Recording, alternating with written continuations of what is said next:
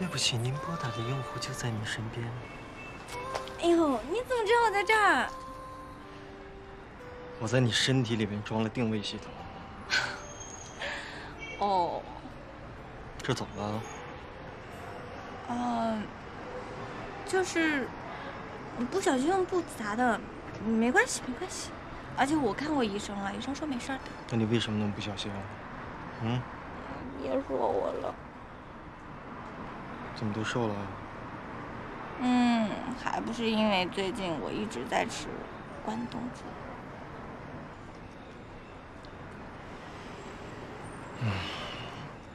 为了治愈你的小心情。心情还不好吗？见到你就好一点。那剩下的心情怎么办啊？这个要看你表现了。看我表现？那我就好好的帮你治愈一下吧。跟我来。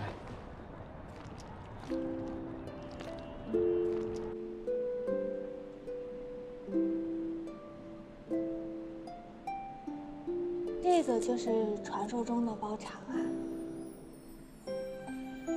我早就不玩承包那一套了，可能是他们家生意不好吧。生意不好？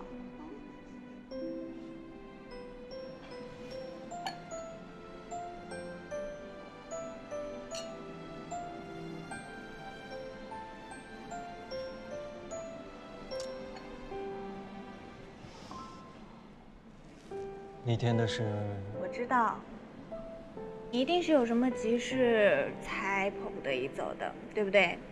不然哪个男朋友会为了晃点自己的女朋友，专门跑到楼下采双约？好啦，今天呢是我们在一起202天的日子，那纪念日快乐！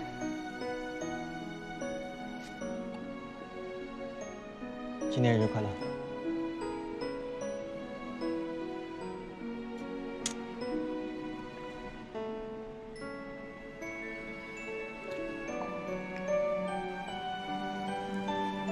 我怎么觉得这酒喝的有点不对啊？是不是觉得我抢了你的台词？幸福来得太突然，就像龙卷风。我觉得你就这么轻易的原谅我，是不是想跟我来个大招啊？原来我在你心里这么阴险，我有那么阴险吗？不阴险吗？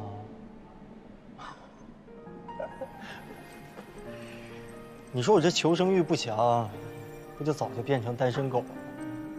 哎，我发现你现在说话越来越年轻了。本来就很年轻啊。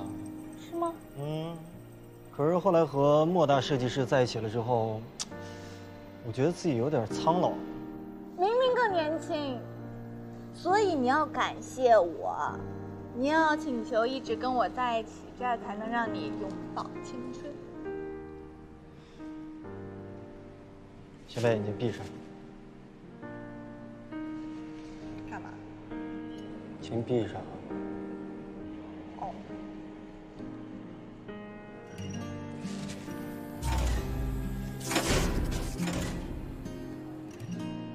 可以了。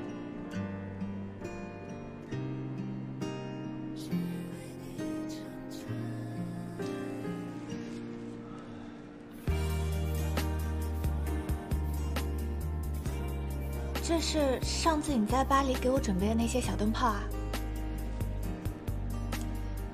虽然我们现在没有时间回巴黎了，但是我要让你知道我对你的爱，就和第一次跟你表白一样，而且呢，只会越来越多。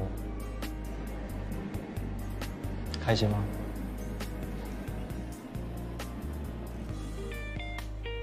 我可以请你跳个舞吗？可是我不是很会哦。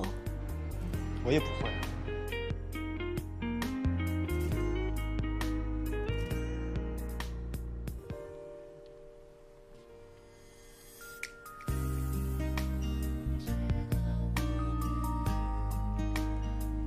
我曾经说过，我并不相信童话。童话从不告诉我们，住在城堡里的公主可能活得并不快乐。她也不会说，一腔孤勇的骑士没能战胜恶龙，反而被深渊吞噬，而是活那么几个瞬间。要感谢耀眼的你，让我人生的许多个瞬间都变得闪闪发亮。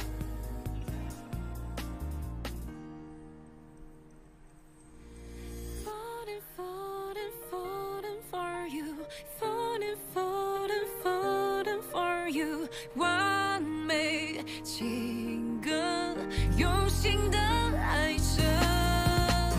Falling, falling, falling for you, falling, falling, falling for you。完美情歌，我们都听。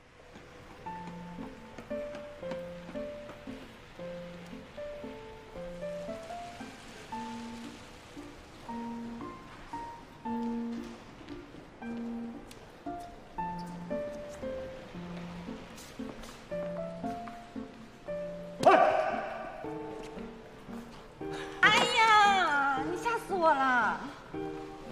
你怎么突然跑到医院来看我？我刚去你们家，你弟说你来医院来了，怎么了？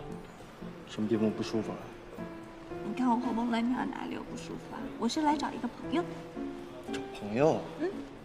你下次能不能去那儿提前告诉我一声？我说你控制欲也太强了吧？我不是控制欲，我是关心你。好吧，走吧。哎，我看你最近那个电台直播的挺频繁的。嗯。工作忙，还有电台直播，就是没时间陪你男朋友。哎呀，不是啦，是我在这儿遇到一个朋友，他得了很严重的病，我又没有时间来看他，就以这种方式陪伴他了。是谁啊？男的还是女的？女的，而且我说了，你又不是。看来你最近有很多小秘密啊！我没有什么秘密啊，你看我说了，你又不是，是不是？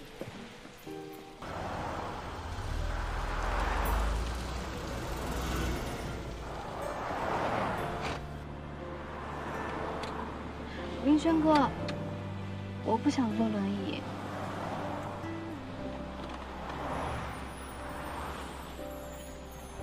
可是这个地方路不好走啊。那你可以像小时候那样吗？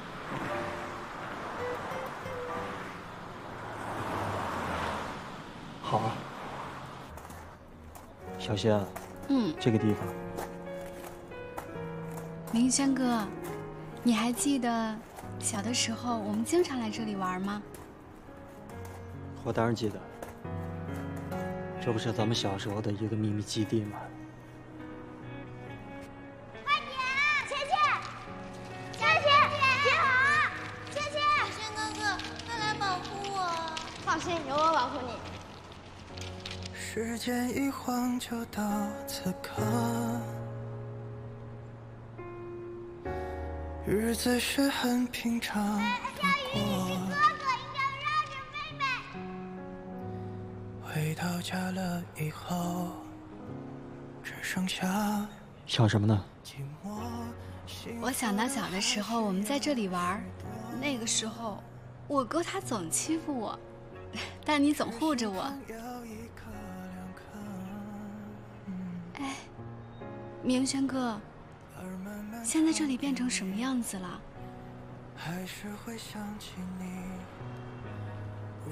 现在这里呢，跟咱们小的时候没什么变化，还是一样。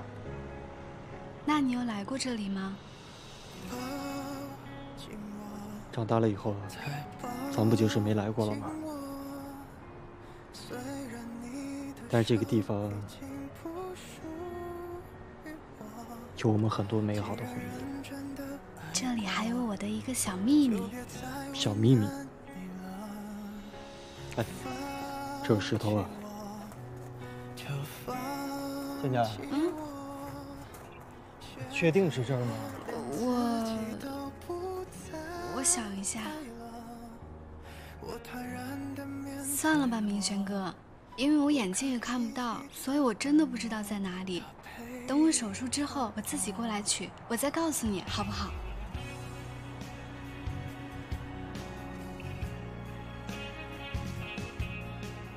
你终于决定要做手术了？嗯，我决定了，就定在我生日之后。我生日要举办个聚会，明轩哥，你能来吗？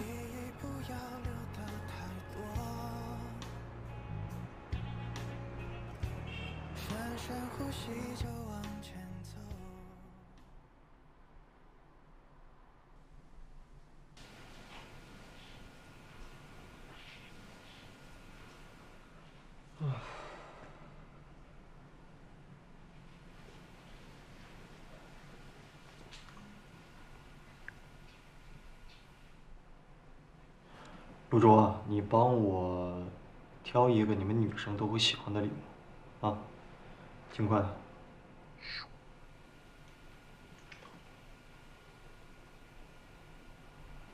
送给莫菲姐吗？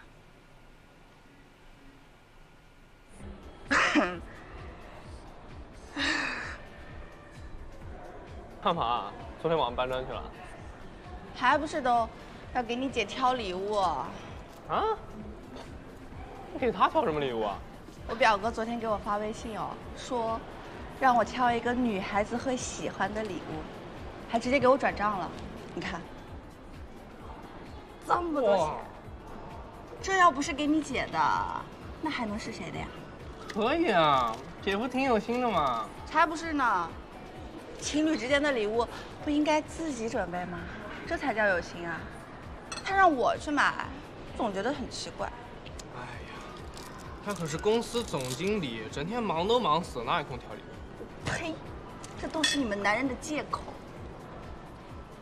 再忙，他总有时间上厕所吧？现在网购那么发达，上个厕所的时间都可以下单了呀，说什么没时间啊？你表哥忙的都没时间吃饭了，哪里拉得出屎来？我发现你真是个人才，你的脑回路有点清奇哦。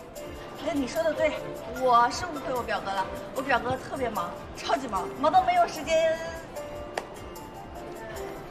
干嘛？我也没说错。没事。怎么了？吃饭哥，你从这边挖。我就想在这吃，我就想在这吃，不行吗？可以。明轩，你这周末有时间吗？怎么了？想跟我约会啊？啊，就是我上次跟你说过的，就是在医院认识那个女孩，她过生日，所以我想让你跟我一起去参加。这么好啊，你帮我恭喜她。你让我给莫菲姐买的礼物，我去买好了。怎么不好看吗？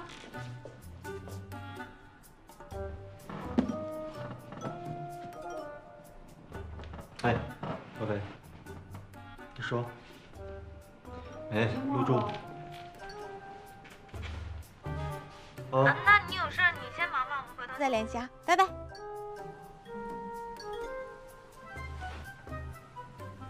他给我买礼物了，真给我买礼物了。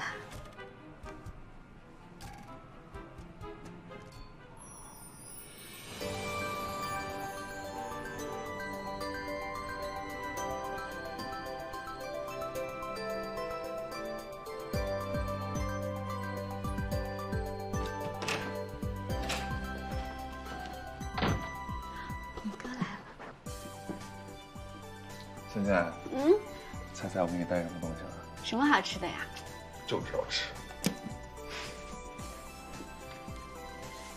这么大的盒子，哥，你终于又给我做衣服了。不愧是我妹啊，试一试。嗯。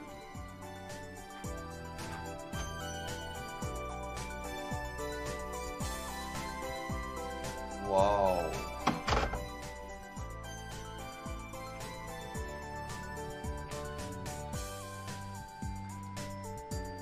哥，好看吗？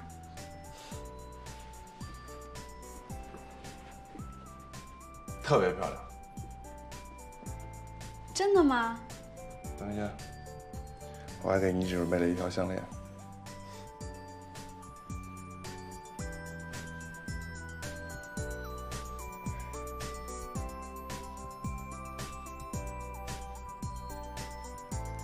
OK， 点睛之笔。可是我的眼睛看不到，而且我的脸色一定很憔悴。可惜哥哥给我做的新衣服了。没关系，我来帮你。小杨就开眼门。哥，谁啊？你猜。方小姐好，我来帮您吧。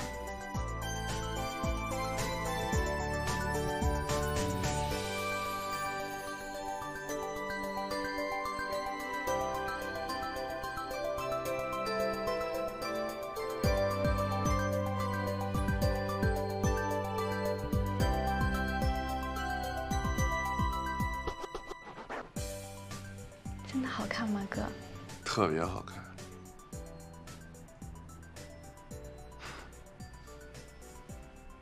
我去看看现场布置的怎么样了，你在这儿等我。好。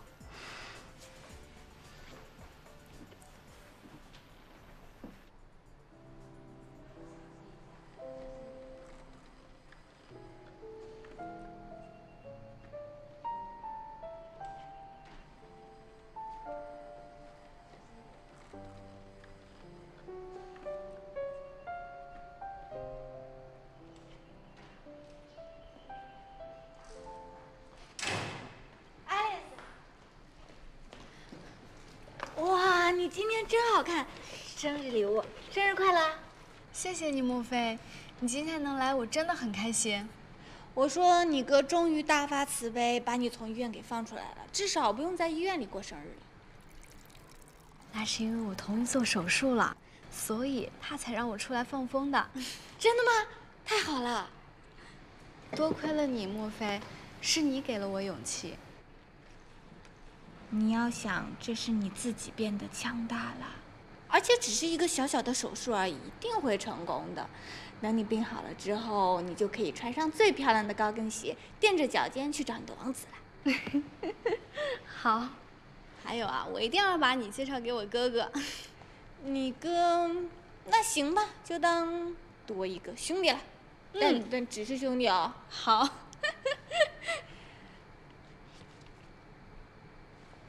怎么了？哎，您的头又疼了吗？那我去给您拿药。对不起啊，都怪我害你情绪激动了。没关系了，是我自己的问题，是我自己笑点太低了。像你这样爱笑的女生呀，运气一定不会特别差，这手术一定会非常非常非常非常的成功。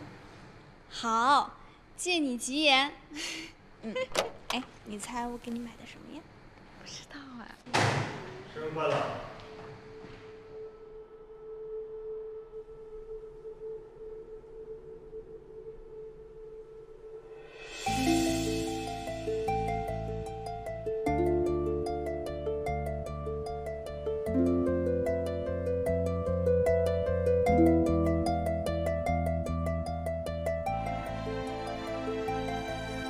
这么好啊！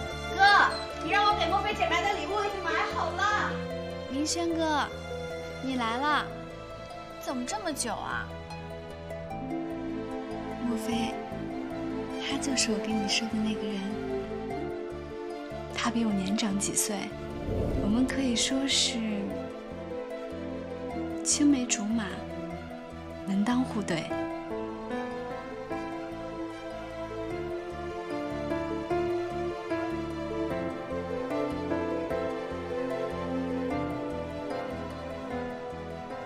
你知道不知道，你在吃关东煮的时候，唐明轩在干什么？他现在也对我很好，他会经常来看我，给我带好吃的好玩的。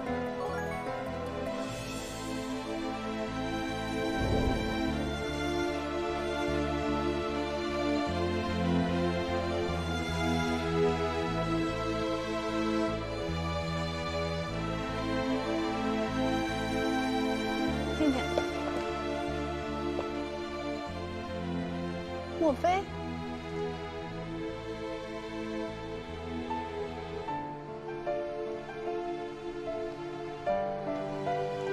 你们都认识啊？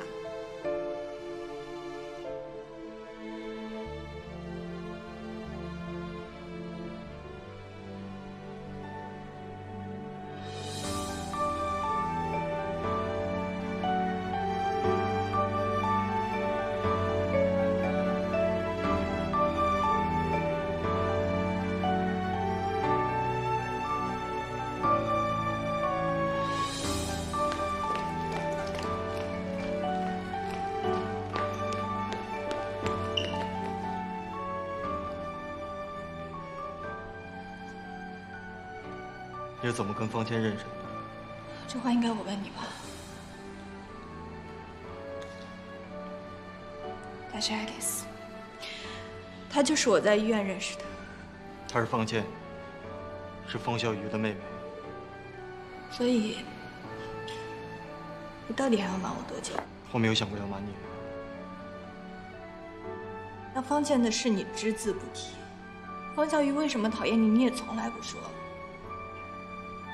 我一直以为我是你最亲近的人，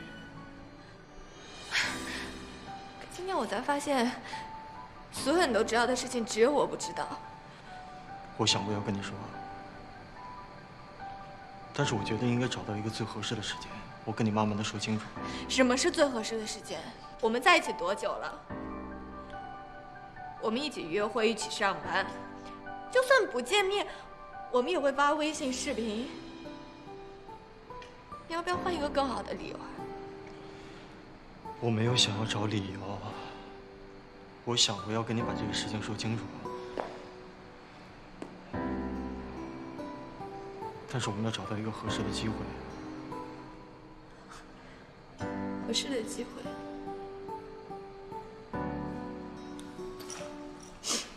我根本不在乎你们之间发生过什么，就算你们是青梅竹马，你们3年前差一点结婚，我都不在乎。但我想说的是，我不希望别人来告诉我，而是你。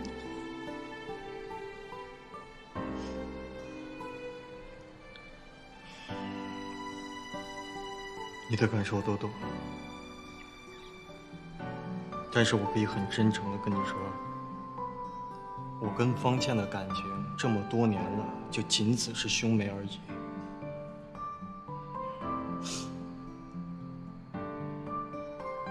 你知道吗？其实我一直很努力的想融入你的生活、你的圈子，可到头来，才发现自己是个绝人。今天的事情是我不对，别哭了，我跟你道歉。我不需要你道歉。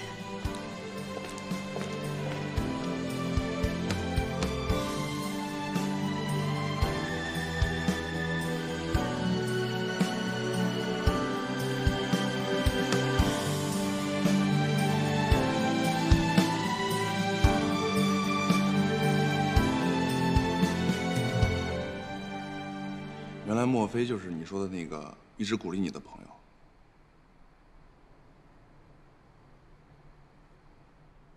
这个世界真小。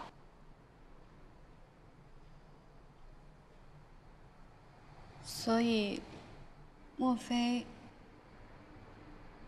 是明轩哥的女朋友吗？不是。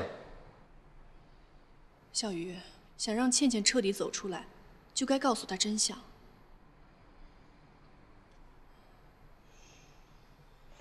明轩他确实有女朋友了，就是莫非。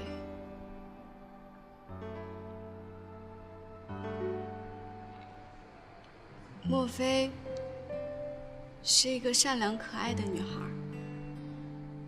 我跟她在一起都很开心，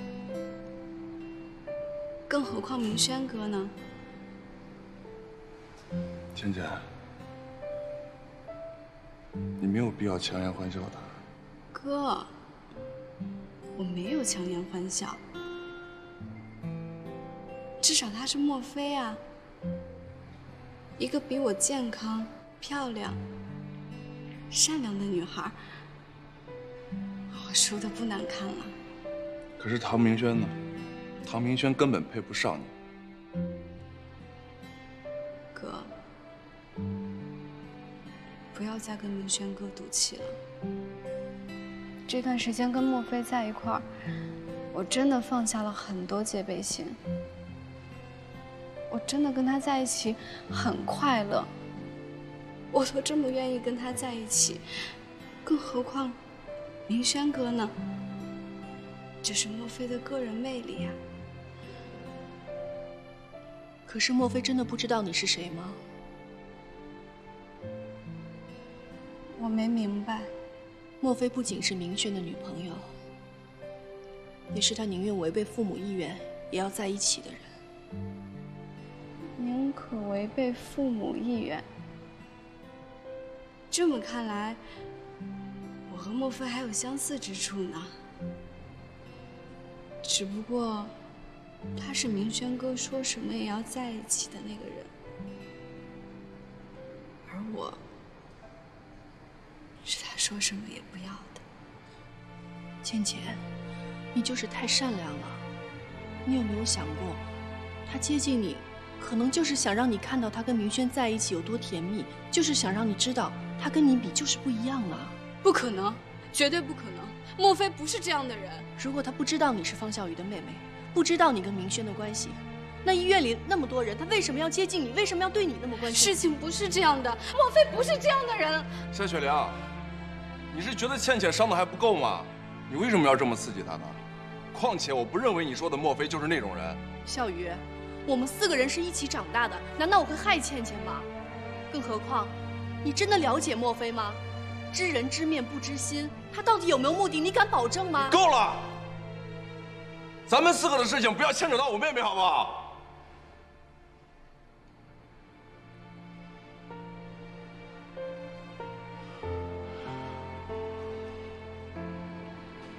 倩倩，对不起，我不该吼的。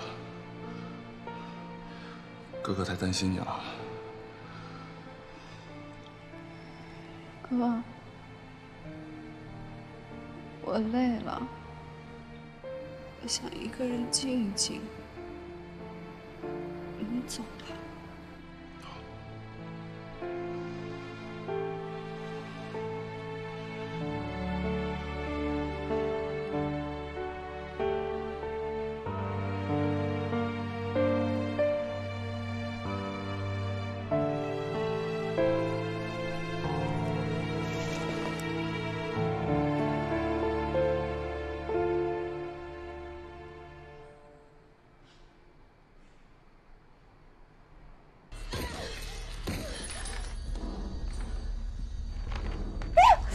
什么呀？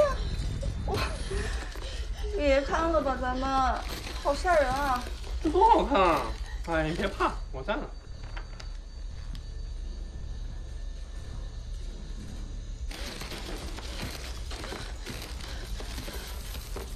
喂！我把你神经病吧！不喝了。真是啊！哎呦，开玩笑的。好了，我们坐下来看。好有你这么开玩笑的吗？我这，你干嘛不敲门啊？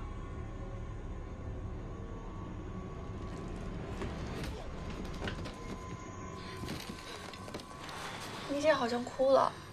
啊？有吗？姐。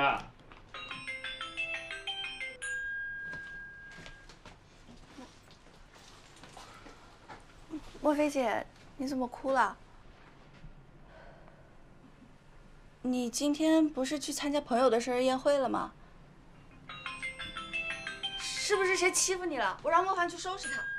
对，谁敢欺负你，我把他打在地上爬。嗯。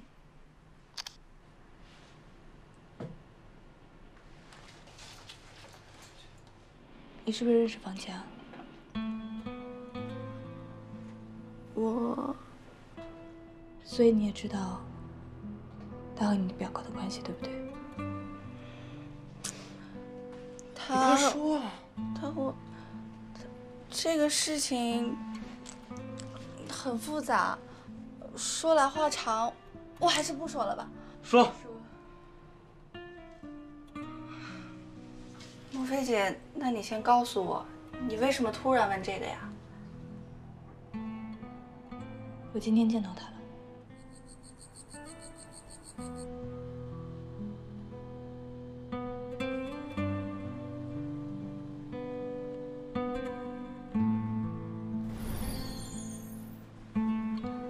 莫非，我好喜欢，谢谢你。这样，等你病好了之后呢，回去我给你做一身漂亮的衣服，让你美美的。好。可是，我好像都没有什么能送给你的。你嘛，就把你的微笑送给我。你一定要相信自己，虽然以后我不能经常来医院看你，但是我依然会陪在你身边。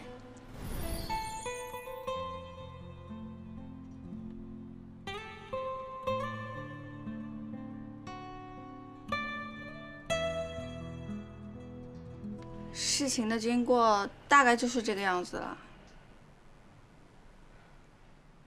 其实我觉得罪魁祸首还是我姑妈了。原来是这样。要真是因为什么利益关系跟方倩结婚，那才是不负责任吧？这么一想，姐夫好像也没什么错。对呀。那是不可能的。他怎么可能没错呢？他大错特错。什么大错啊？第一错，他应该早点坦白和方倩这段缠绵悱恻的情史。还缠绵悱恻呢，这根本算不上我哥的情史，顶多是方倩的一厢情愿。是吗？第二错，他不该在纪念日那天把我姐一个人丢下，跑去医院找方倩。那是他的眼睛看不见了，那是突发状况。也行吧。那这第三错不得了，他居然说要把送给方倩的礼物送给我姐，害我姐空欢喜一场，太过分了，坚决不能原谅。其实这个是不能怪我表哥的啦，他也没有说这个礼物是给莫非姐的，是我自以为是送给莫非姐的。莫非姐，不好意思，这是个误会。你们这哪是罗列他的罪行啊，分明就为他解释，替他说好话。我理解你，应该小小的生一下气的。不过我表哥他肯定不是故意瞒着你的啦，你是他女朋友嘛，他这么做是不想让你多想，他是想保护你。所以，我在你们心中的承受能力就是一个豆腐渣工程吧？说崩就崩啊，根本不需要保护。那这样的话，那我当他哥们儿好了，当什么女朋友啊？莫非姐，你就不要生气了好不好？你原谅他吧。莫非姐，还有最后一个问题。你问。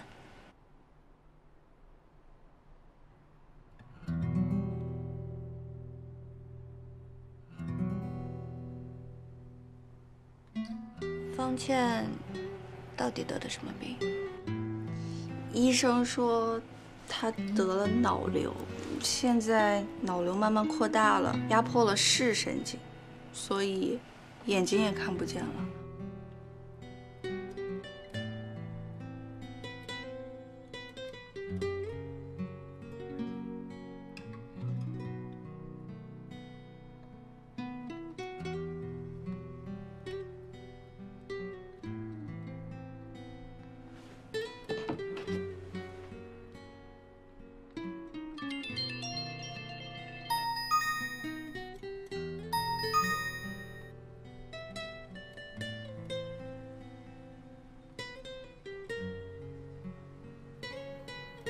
20分钟。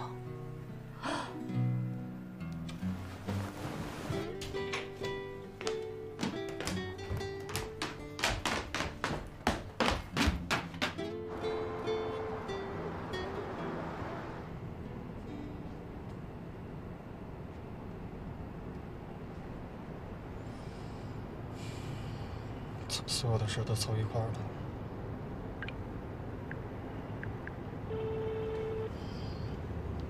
军哥，开车回公司。好嘞，兄哥。喂，明轩。哎爸。我刚转发给你的是谜案的邮件。什么内容？合作框架协议书。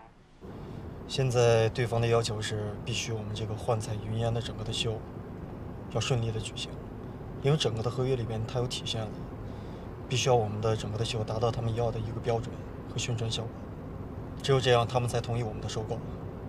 那好啊，这件事情我们已经花了很多的精力在上面了。对方有没有说框架协议什么时候可以签？他们刚才给我发了一个邮件，说半个小时之内让我赶回公司，必须要给他们盖章。好的，好的。行了吧？啊。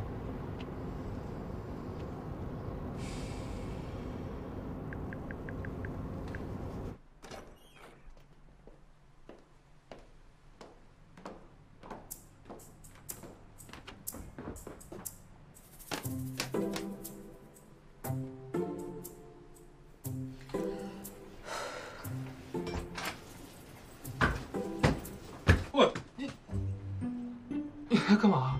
怎么是你啊？不然呢？没有别人吗？确定？确定。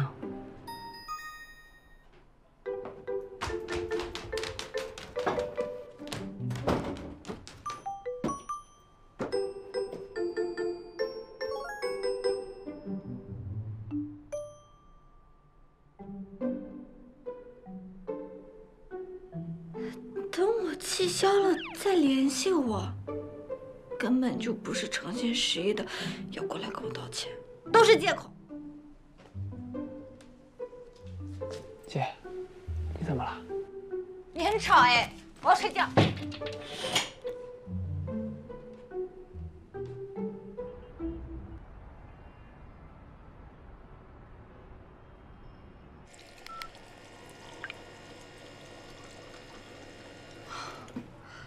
他还真是沉得住气啊！轩哥，你昨儿又一晚上没睡吧？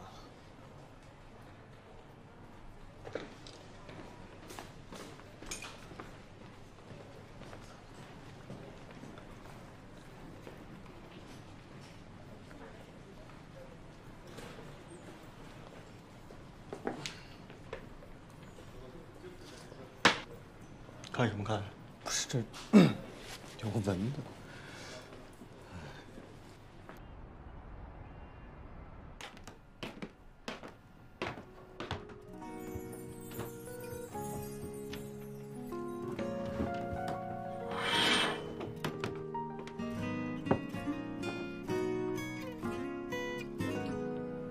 捅我一下会死啊！在10点5分，你突然出现。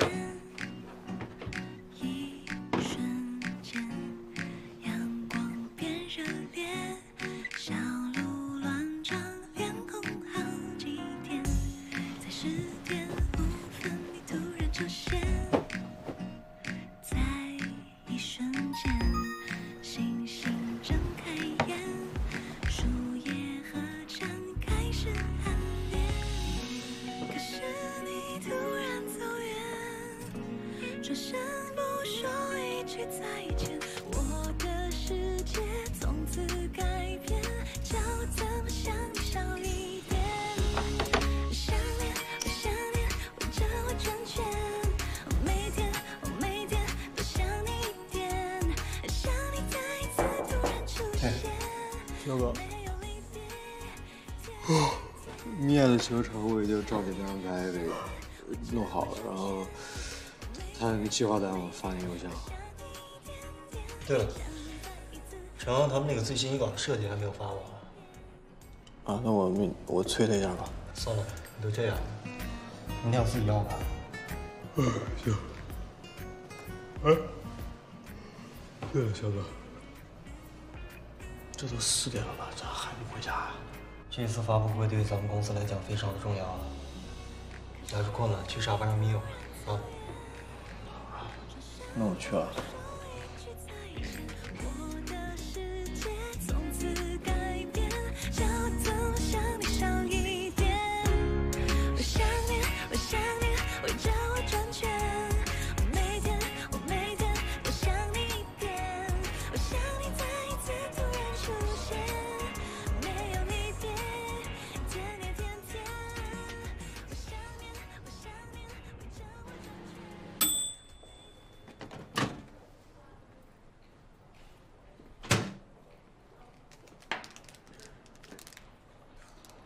怎么了？垮着个脸，热了三明治也不吃啊？哎，我问你啊，就是多多和你吵架，他都是怎么治你的？这我不能告诉你啊。为什么？我不要面子了。可你是不是想招治你家唐总呢？你知道的太多了。唐总是不是跟你吵架了？我说你怎么也这么八卦呀？你都写脸上了好吗？我脸上写什么了？男朋友跟我吵架，并且不哄我。我那是懒得搭理他。我告诉你，这男人呢，你就别搭理他，越搭理越来劲。你等他把事情想清楚，他来找你，要不总跟你劲儿劲儿的。不能搭理，不能搭理。是我呢。那什么，唐总，我还有工作，你们接着聊，好好聊啊。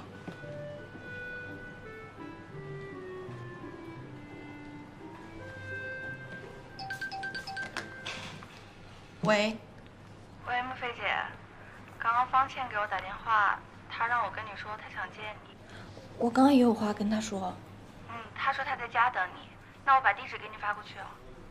好，那你跟他说，我下了班就去找他。拜拜。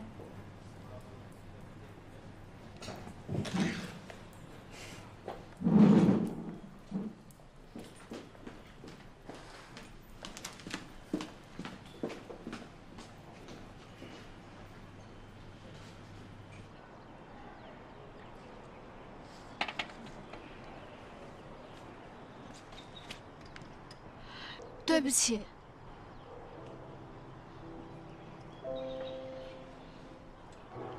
那天是我不好，是因为我那天让大家闹得那么不愉快。跟你有什么关系啊？明知道是你的生日，我还就那样走掉，把好的气氛都破坏掉了，对不起啊。莫非这不是你的问题，你又不知情。如果换作是我的话，我也不知道会闹成什么样子呢。所以，你们吵架了吗？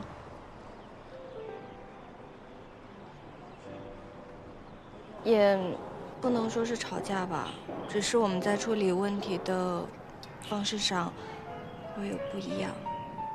你不要生明轩哥的气，我不想因为我的事情把你们关系闹得这么不愉快。芊芊，这跟你没有关系。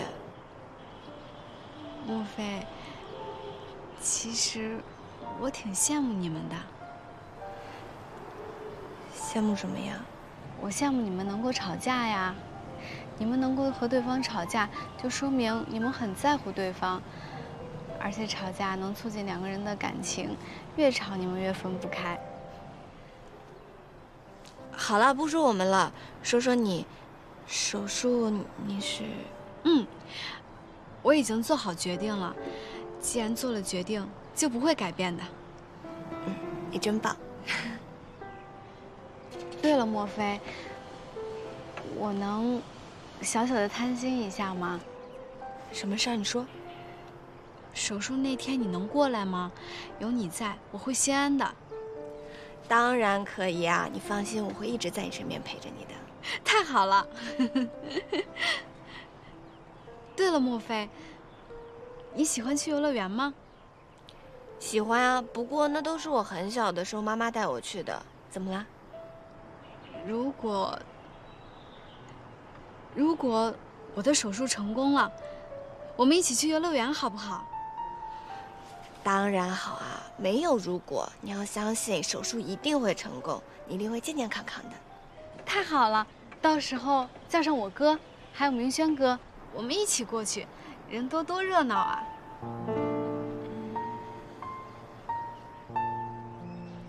你是不是怕他们两个在一起会尴尬啊？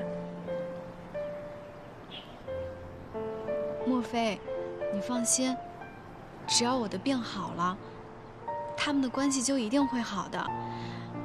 你是不知道，我哥和明轩哥他们两个从小的关系特别的好，比亲兄弟还要好。可是后来，因为我和明轩哥的事情，我哥特别的在意。再后来我又生病了，所以我哥才和明轩哥的关系闹得那么的僵。再说了，我哥这3年也没有设计出什么作品来，对他来说也是一场灾难。我想，他也是很痛苦的。好，等你病好了，我们就一起去游乐园玩。好，就这么说定了。倩倩，倩倩，哥，莫非也在呢？哥，你回来啦？那我先走了，我还约了人呢。莫非，阿姨已经把饭做好了，你吃了饭再走吗？我就不吃了，等我下次再来看你的时候吃，好不好？你要照顾好自己。哥，你把莫非送回去吧。没关系，我自己回去就好了。我已经叫车了，你放心，回去给你打电话。拜拜，拜拜。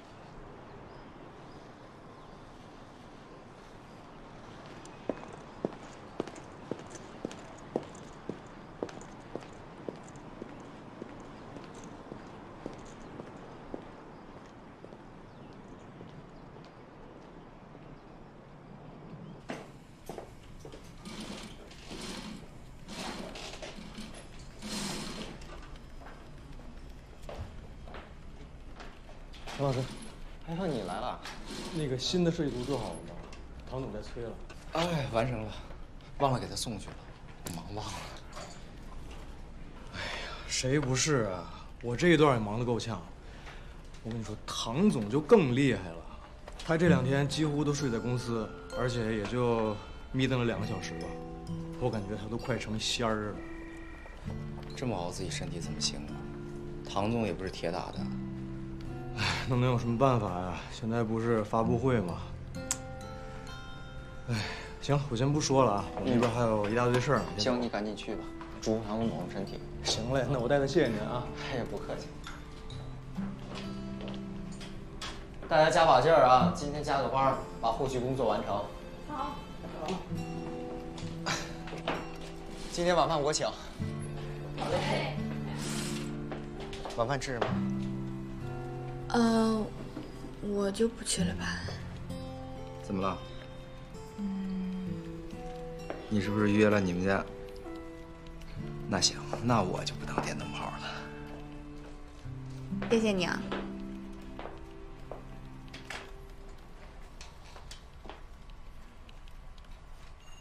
轩哥，这是新修改的幻彩云烟设计图，我先去忙了。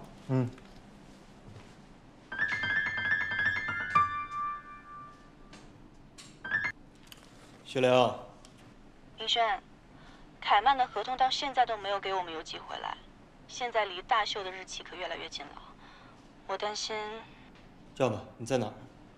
我在楼下咖啡厅跟客户谈一点事情，刚结束，我去找你好了。我刚有事跟你说，你等我。好。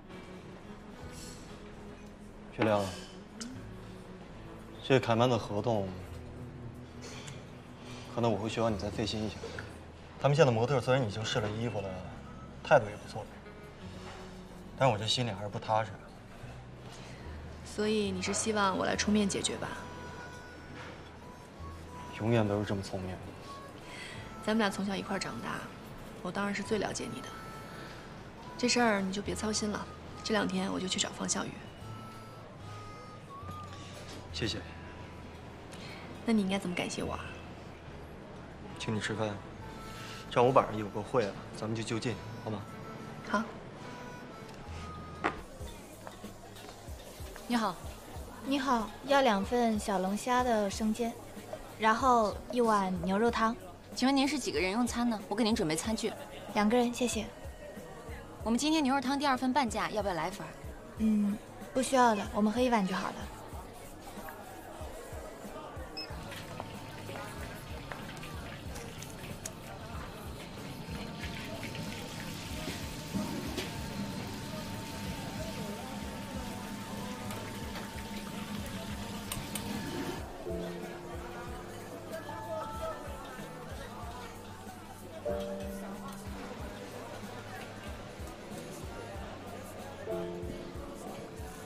你好，您的外卖打包好了。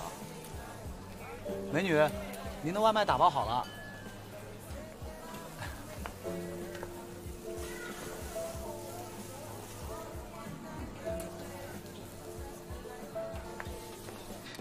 我刚才交给你那个。哦，行，我回去赶紧弄一下。你赶紧啊。哦，行，好嘞。好着呢。好。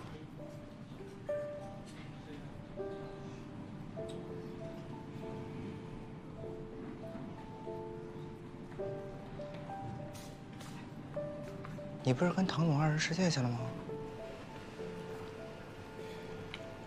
你一个人吃2份生煎啊？不可以吗？我是怕你吃撑了吗？大晚上吃的也胖。来吧，我替你吃。不用，我吃2份生煎，我乐意。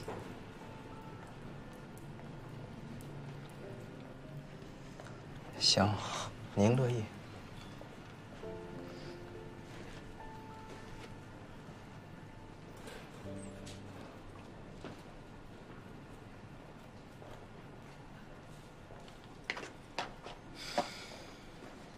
合同事情搞定了，王小鱼签了，但是合同上改了一些内容，加了什么呀？单次合作变成3年合作协议，而且价格比原来低了7%。看来小鱼这一次啊，还真是没有意气用事。好啦，事情解决了，你能放心，我也安心了。还不能啊。 为什么？最后的定稿还没有完成呢。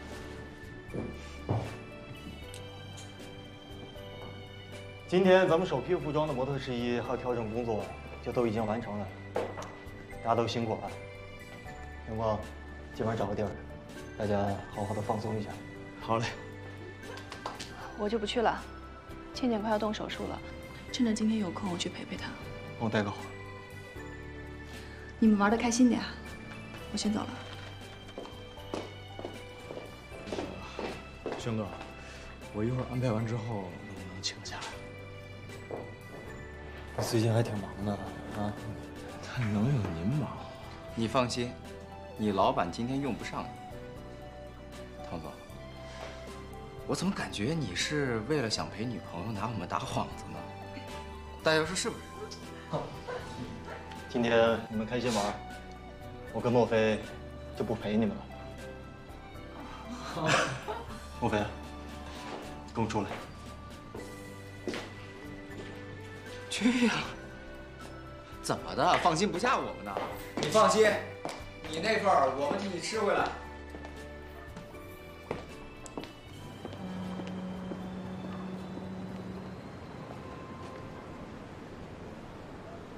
多冷啊！ 别生气了，我刚才在车里边跟你道歉了那么久。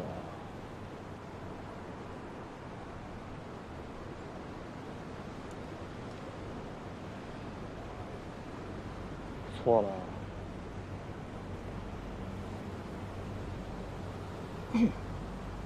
你错在哪儿了？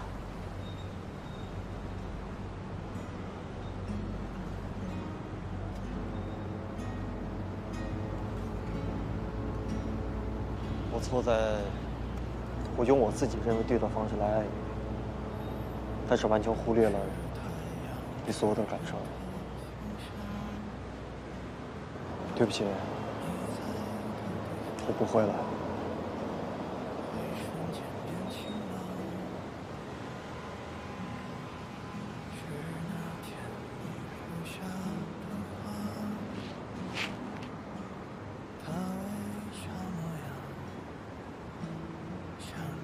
你知道，当我知道你和方倩的事的时候，我就一直在想，是不是我哪里做的不够好，所以你才不告诉我。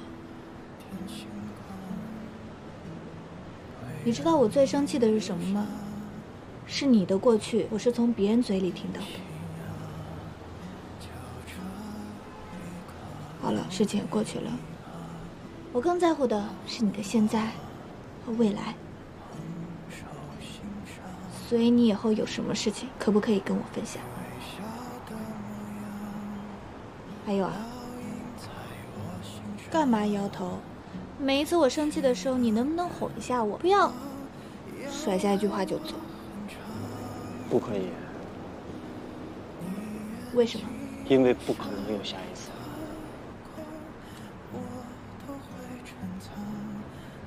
哦，还有件事儿。还有什么事儿啊？我说你干嘛这么严肃啊？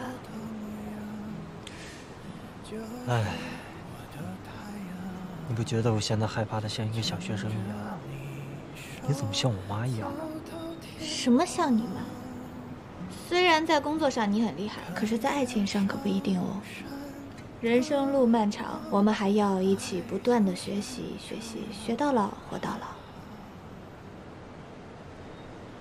好香啊，雪玲姐！闻到这个香味儿，我就想到了小时候，我们满山遍野的采菊花，那个时候多快乐呀！是啊。来，我给你放在床头，让你天天闻着它。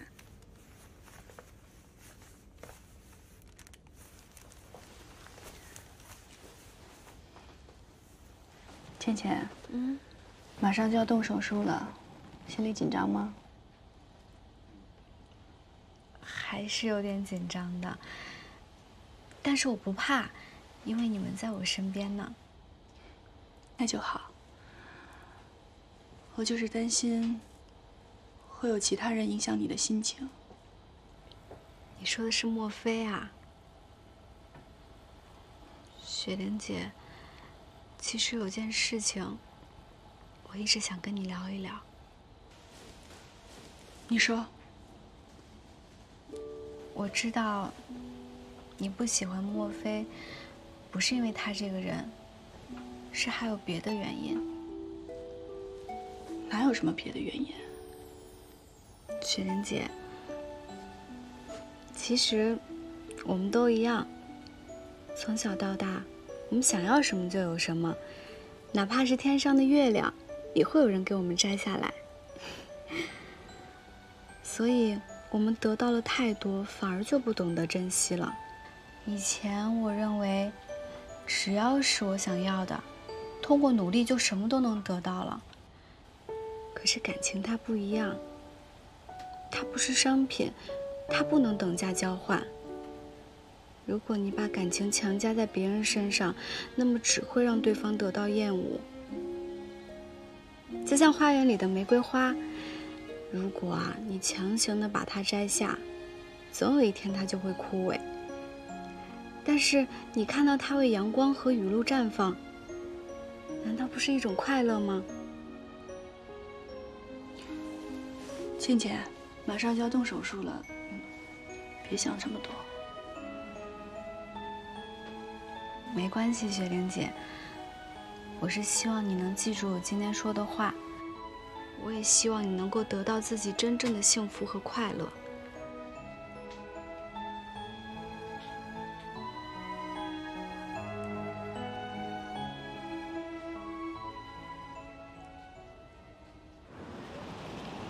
我去给你买点关东煮，缓解一下心情，好吗？不想吃。为什么不吃啊？你猜。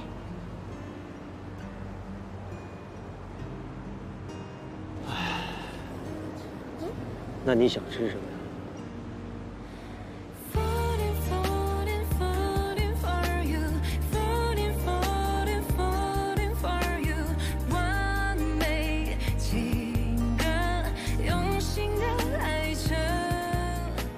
进步了。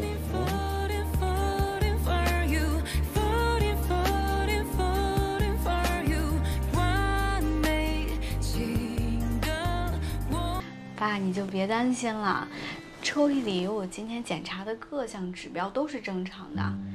你一会儿就早点回去休息，什么都不用担心。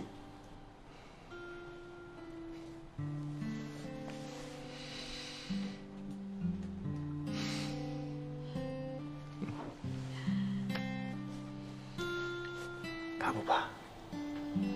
不怕。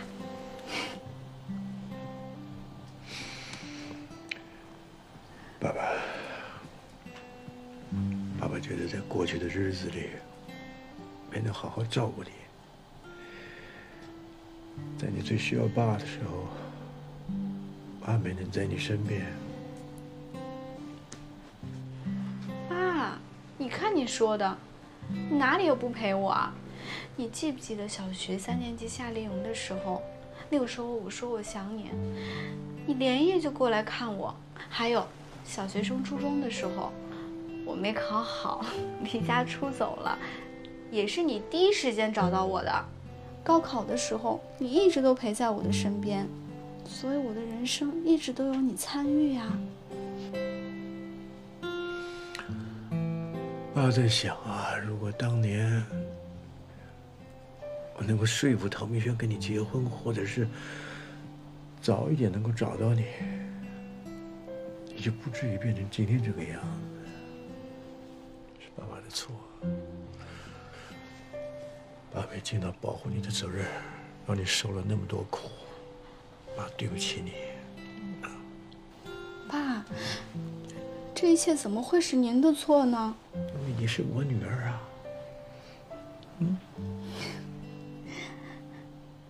我以前觉得吧，是明轩哥的错，是庄阿姨的错，还有您的错。可是，在我现在看来，都是我的错，是我当时的任性和不懂事。我那个时候以为，我所有的得到都是理所当然的。还有，我不能接受明轩哥对我不是爱情的落差。我现在看来啊，那个时候多么的幼稚和可笑。爸，如果我是明轩哥啊，我也不会选择这样的女孩的。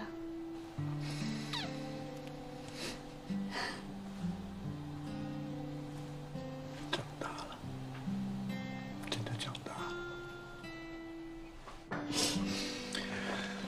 给爸爸抱一下。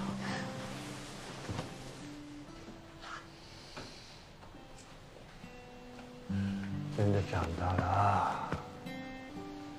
还讲了一段教科书的题目啊，爸真的很欣慰。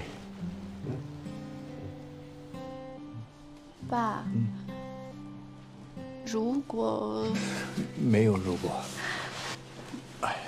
爸，你听我说，万一没有如果，也没有万一，你一定会好起来的，啊！爸，你能听我说吗？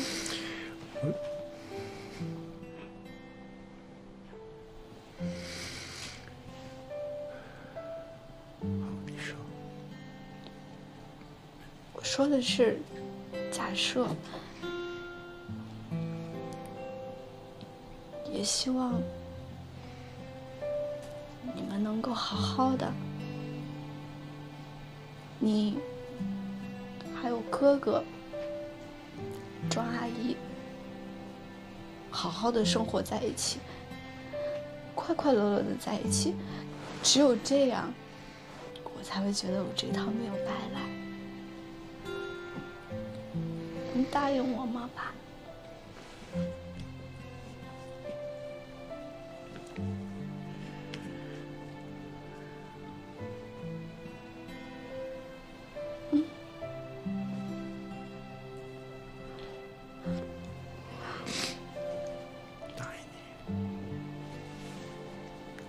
爸，答应你啊！你别哭，我明天会好好的。明天起来，好好的做手术，打败病魔。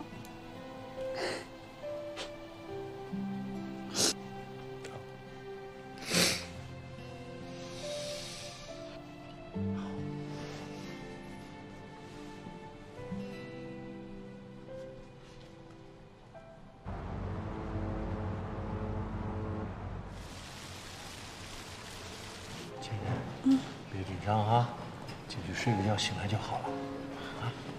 爸，有你们在我身边，我一点都不害怕。等你病好了，阿姨亲自给你做好吃的啊。我要吃红烧狮子头。我在门口等你啊。对不起，家属请留步。爸，哥，爸，你答应过我的，还有哥哥，你之前也答应我的，记得吗？那我就放心了。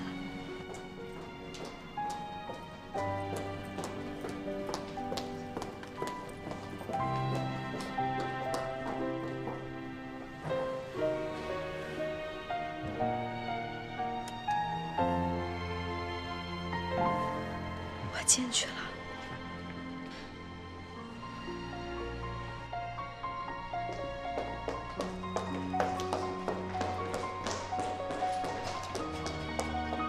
倩倩，是莫非吗？明轩哥也在吗？不在。明轩哥，你答应我的，等我好了，我们一起去游乐园。我当然记得。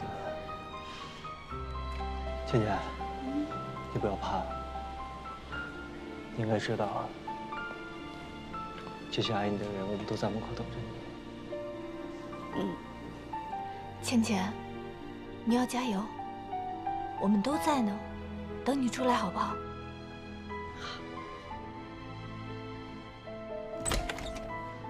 患者马上要进行手术了，不能再等了。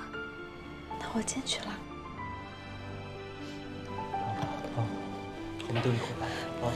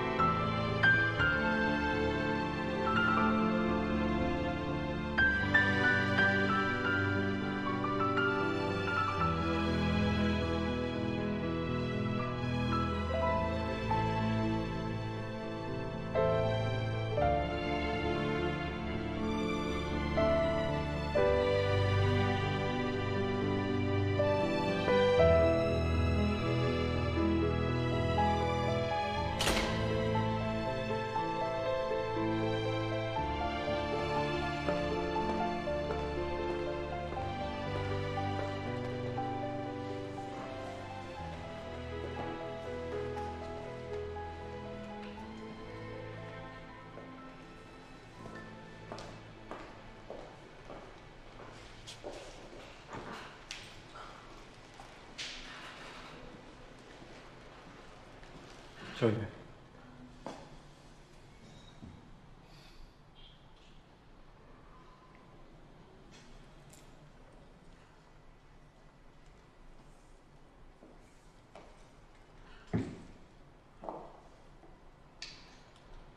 突然想到了我妈。记得那个时候她在手术室的时候，我就是现在的心情。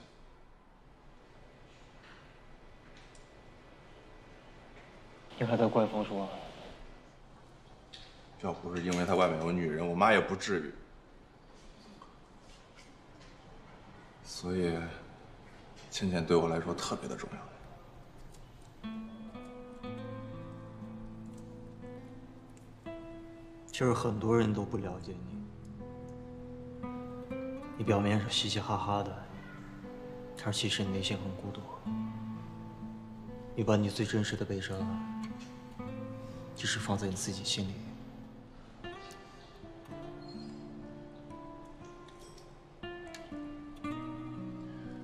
不愧是明远的企二代啊，杀人诛心这一套玩得很好。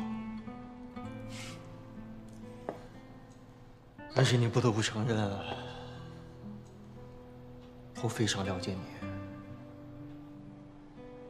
没想到，你把我看得这么透。因为我们从小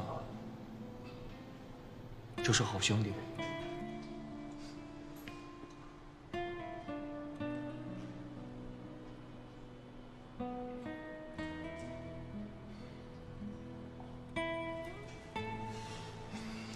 唐明轩，如果老天让我这一步，今天让倩倩从手术台上下来，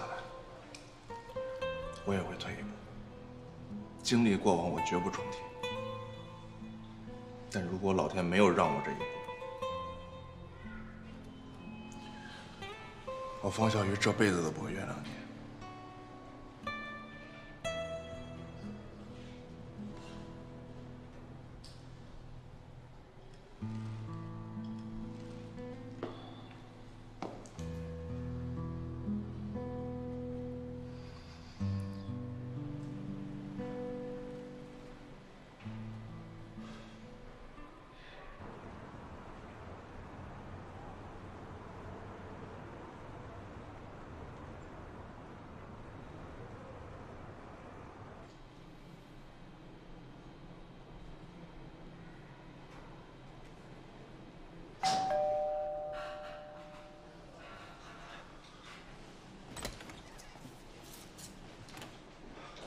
医生，手术怎么样？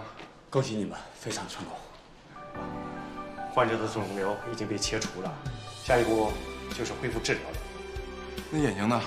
眼睛能恢复吗？患者由于刚刚做完手术，之前被压迫的视觉神经恢复还需要时间，所以视觉还要过几天才能恢复正常。谢谢，谢谢你，谢谢，不客气，不客气，谢谢。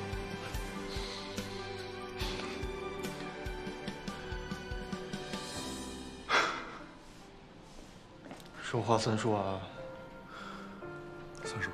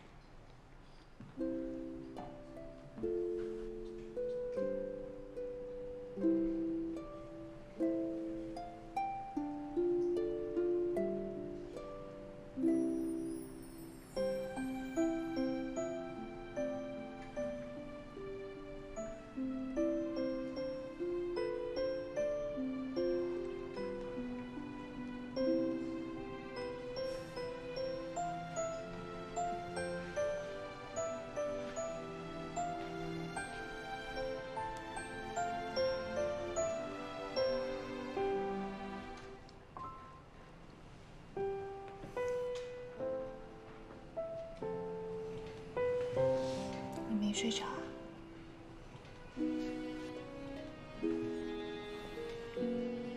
是你把我吵醒了。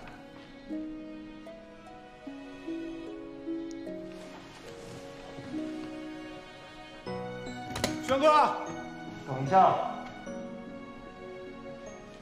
忙着呢。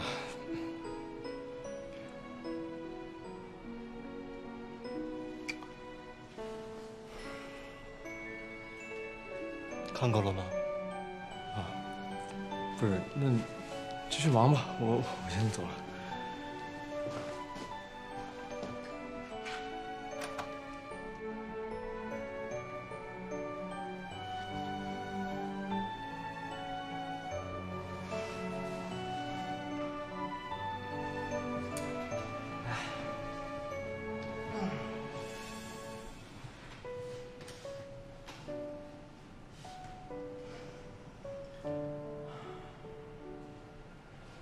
有没有觉得这样很幸福？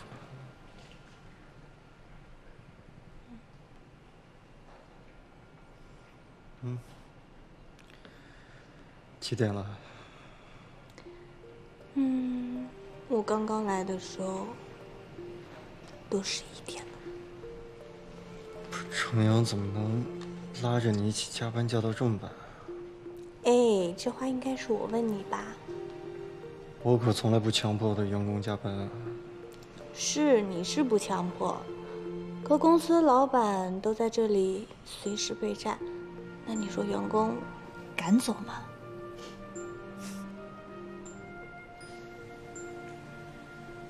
所以等忙完了这段时间啊，我也想给设计部放个大假。真的吗？我从来不轻易许诺。那我就替所有设计部的职员谢谢你了。要如果休假的话，你想去哪玩啊？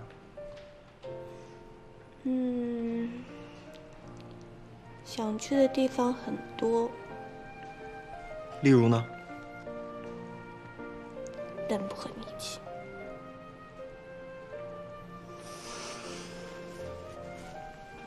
你不跟我一起去，是想跟谁啊？不是，是我去的地方都很艰苦，你肯定不行的。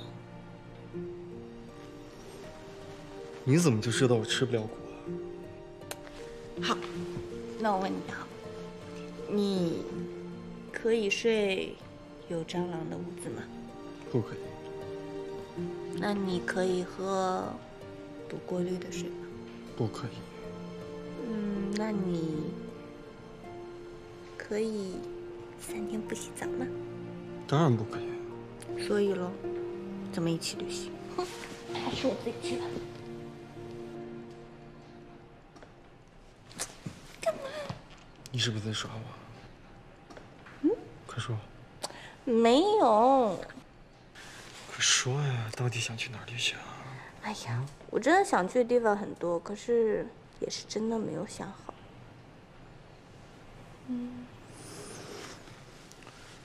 既然你现在想不好，那我就先带你去一个好玩的地方旅行吧。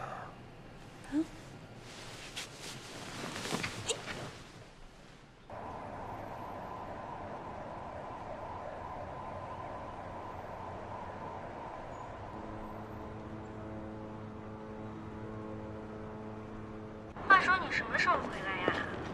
我现在还没确定呢。你怎么还没订票呢？机票会越来越贵的。我知道，可这不是我定不下时间嘛。不过倒是你那边应该3点了吧？怎么失眠睡不着啊？不是，这不是快开学了吗？我在赶作业呀，我真是1分钟都不敢睡觉，时间实在是太紧张了。哎，对了，你作业怎么样呀？我还没做呢。你到现在还没做呢？这过几天就要开学了，你是不是不想毕业了呀？是因为公司这边事情特别多，所以就没有时间做。拜托，这次的作业可是要记录在档案里的，万一毕不了业怎么办呀？我知道，我忙完这次大秀，我就马上回去，然后我就去找驻马好好写作业。所以，能不能拜托你帮我一件事情？哎，打住啊！你不会是想让我跟安德烈请假吧？我亲爱的菲菲，你怎么这么聪明呢？所以你能不能帮我忙？这我怎么跟老师说呀？你那么聪明，肯定有很多办法。要不你就说我生病了，好不好嘛？求求你。好吧，好吧，我去想想该怎么说。可是你要尽快回来啊，不然我就要换室友了。你最好了，我不跟你说了，我上班要迟到啊，拜拜。这次我们新品一旦面试，少说也得赚到1个亿。岂止，我觉得至少2、3个亿。哎，行了，这先赚1个亿再说。我感觉我们组可以，但至于别的组嘛，那就不知道了。喂，你说谁呀？我忘记了，你不是我们组的，你是程阳组的。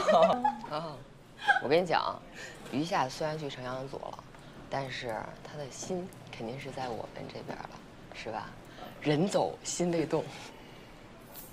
白小姐，今天的大秀相当的精彩，您能再向我们介绍一下相关的设计理念吗？好啊。这什么呀？我们还要团这一季的主题是水天一色，我们即将展现低调素雅的中国色彩，同时，我们也希望展示出我们的中国风设计是如云烟般轻盈，并不是大家印象中那般厚重，不适合出门着装的。那您对海药的未来有什么畅想呢？今天只是一个开始，我相信在未来，我们海药一定会在我白小曼的带领下做得更大、更强、更好。谢谢，谢谢白小姐。希望大家期待我们更好的作品。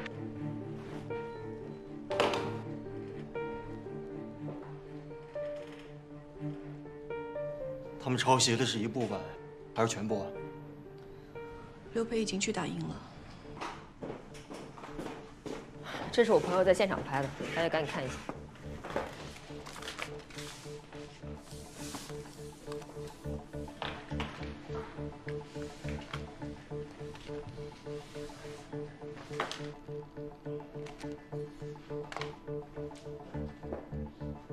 程瑶，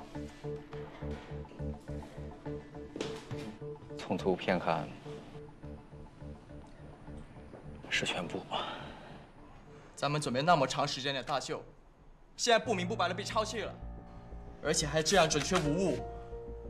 咱们公司有内鬼吧？设计是从你们组流出去的，你不该说的什么吗，陈阳？我说过几遍了，我不知道怎么回事儿，我还想知道怎么回事呢。你这是什么态度啊？能接触到这些机密图片的，你们组都有谁啊？我，还有莫非。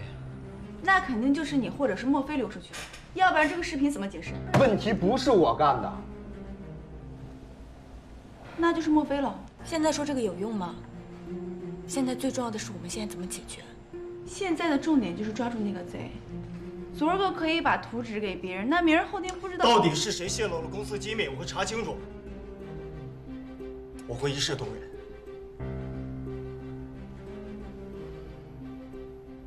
通知保安部，把项目从开始到现在为止对准了城阳设计师门口的所有监视器，把所有素材给我调出来。刘白，你通知一下公关部门，跟他们说一下，把之前所有的新闻稿全部撤回来，而且通知各大媒体，通知他们咱们的发布会延迟。好。还有，让网络部门同时查一下咱们公司电脑是否有被黑掉。从现在开始，全部给我提起精神，在下一次发布会到来之前，设计出所有的新品。好，我去处理。唐总，海曼那边，我去找方小鱼解决一下模特的事情。明阳今天晚上几点的飞机到上海啊？晚上8点。所有的行程照旧，但是在整个的过程当中，不要告诉他我们的发布会延迟，我来亲自跟他解释清楚。大家都清楚唐总的意思了吧？从现在开始，做好手头上的每一件事情。其次，配合公司的调查。散会。陈阳和莫威，你们俩留一下。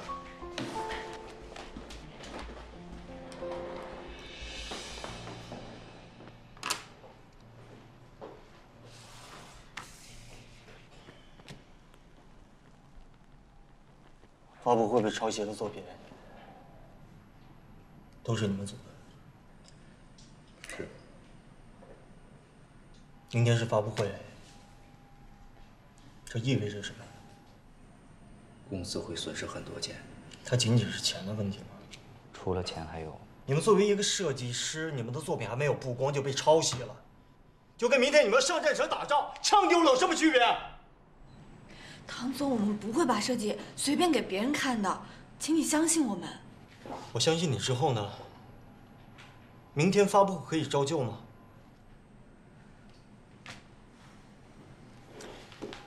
在事情没有查清楚之前，程阳，你是组长，这个事情由你来负责。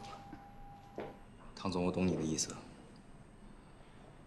不管示意图是不是从我这儿流出去的，我作为组长都有不可推卸的责任。我愿意接受公司对我做的任何处罚。明天写份书面检讨，交给夏总监。好，还有你，莫非？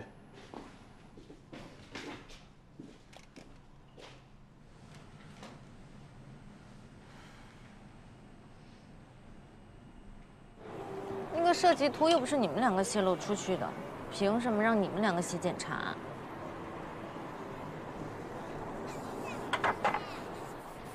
你别说小孩话，我俩不写，谁写啊？唐总写啊？你什么意思呀？我可是在帮你们。还有你对那个唐总也太好了吧？什么都拥护他，他做的什么决定都是对的。你可是他正牌女朋友，他不保护你也就算了，还拿你进猴。其实一开始我也想不明白，可是这样说服了我。这次丢的图呀，全部都是我们组的，而只有我和陈阳有登录权限，所以不管怎么样，我们都有不可推卸的责任。唐明轩也太小气了吧？那发布会下次再开呗。这还小气呢？你知道这次给公司损失多少钱？能有多少？场地费、你们俩工资，还有那些乱七八糟的模特费什么的。多多不是这样算的，公司呀要靠这一季的服装去卖钱盈利，而且还有一些其他的业务，比如收购，这些都受到了影响。如果真要给出一个具体数字的话，至少有大几千吧。几千万！哇，唐明轩没有把你们俩给打死啊！天哪！不对，那为什么写了检查要交给那个夏雪玲啊？他不知道你们什么关系啊？他什么意思啊？电话给我。哎，多多，我问问他。多多，该说说，不该说别说，这不拱火吗？你也知道有火是不是？没有火我怎么拱呢？我跟你说，莫非，你不要写，程阳写了就写了，你千万不能写。其实呢，给谁写检查，我并不是很在意。你就是太大度了。我犯的错误，我自己会承担的。好啦，干一个。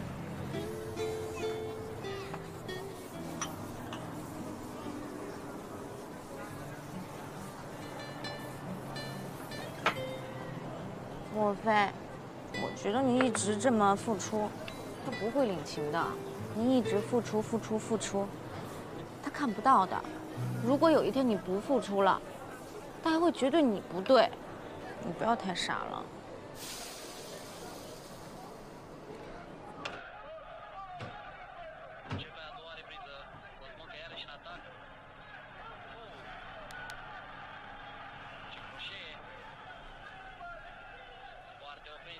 呀，你喝酒了？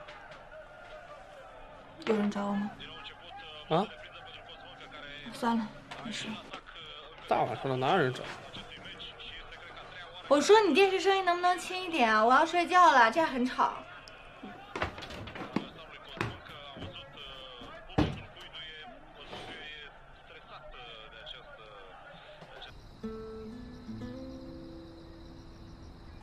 我辜负了公司对我的信任，领导对我的期望，逗号，同事对我的期望，句号。啊，我怎么一写检查我就跟个文盲似的？哎呀，报告，报告到底要怎么写吗？可以的。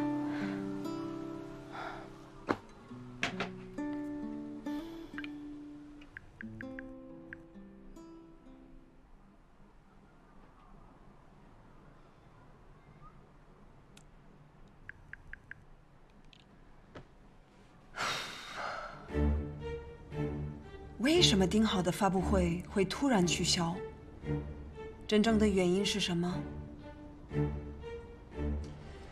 可能您的了解会有一些误差，我们的发布会不是取消了，而是要延期举行。不管是什么样的原因，这样的事情都不应该发生的吧？我不否认。汤先生，尽管我能理解贵公司的处境，但是是您公司单方面的问题，导致发布会不能如期召开，我们之前的框架协议也就作废了。很遗憾，我们的合作没有达成。我和我的助理将返回法国，我们必须向公司解释一下这次终止合作的原因。首先，作为公司的负责人来说，我要非常真诚地向你们道歉。但是我们中国人有一句话呀，塞翁失马，焉知非福。我希望等我们的发布会再次举行的时候，到时候我再邀请您过来。到了那个时候，我们再聊一些收购推进的事情。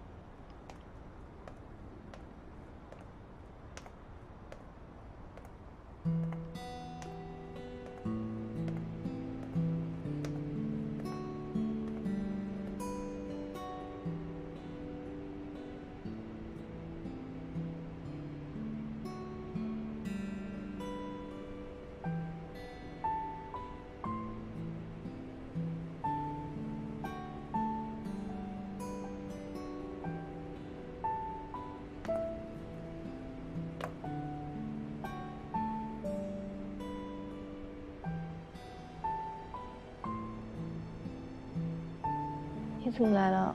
不是去见面了吗？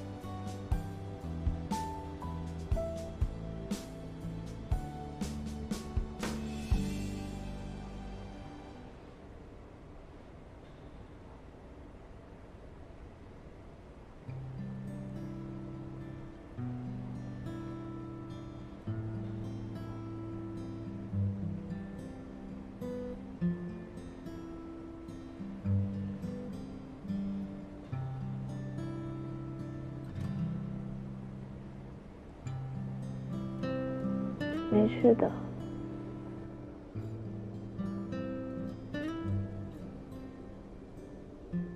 都会好起来。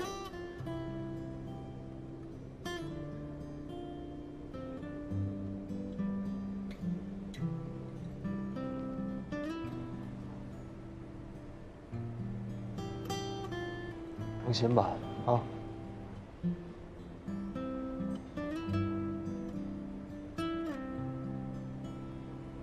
你这么晚跑这来做什么？不知道检查怎么写，就想出来转转。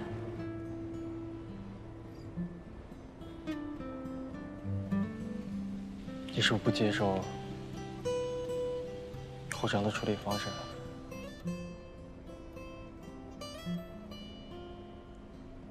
如果我说没问题的话，你会不会觉得我是一个特别懂事、为别人着想的女孩子？不管你说什么，你都是一个特别懂事、为别人着想的女孩。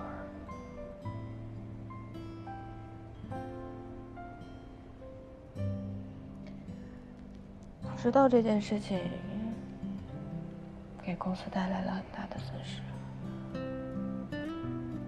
你的做法也是完全按照公司的规定。其实我100%的理解，可是你作为我的男朋友，能不能理解我？哪怕只有10%。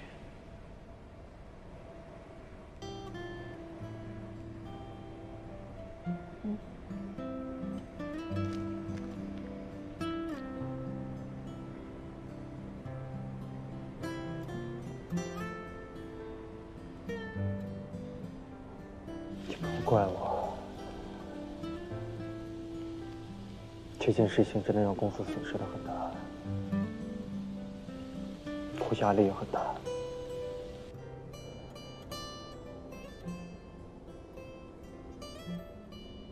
谢谢你。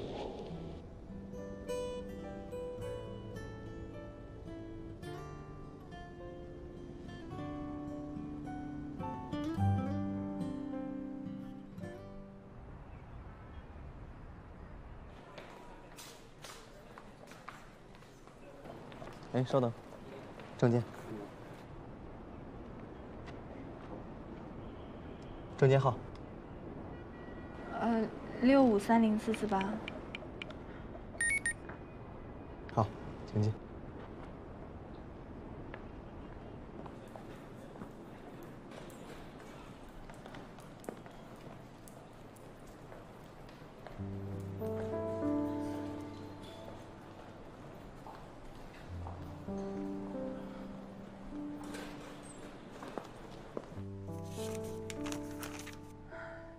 如果没有什么事儿的话，我就先出去了。我说你可以走了吗？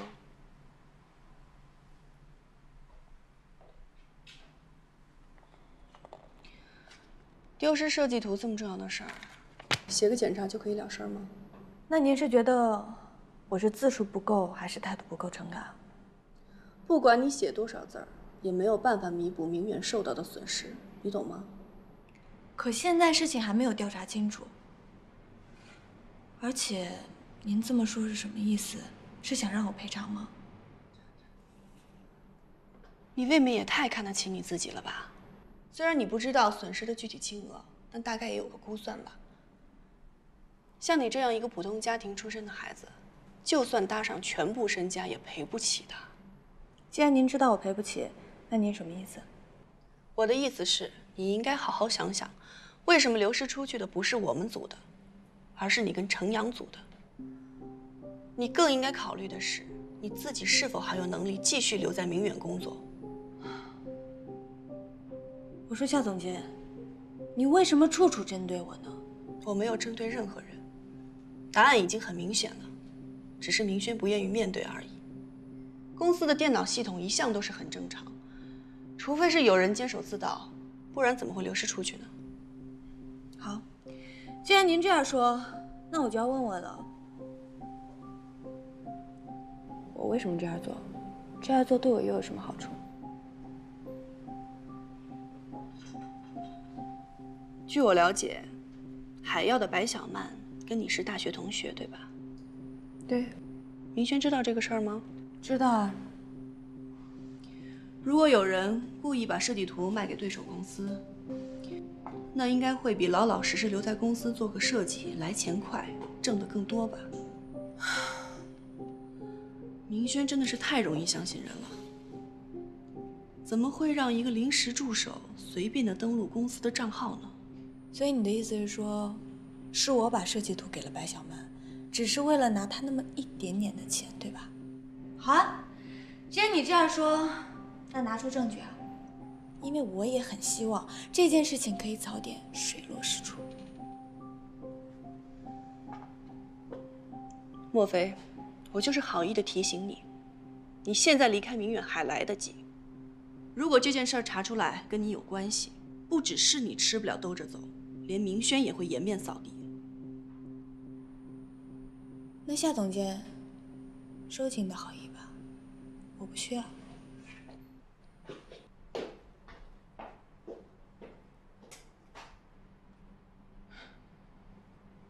唐总，公安部那边已经打好招呼了，撤销了所有关于发布会之前的消息，同时撰写了关于发布会延期的稿件，已经发给纸媒和网络媒体了。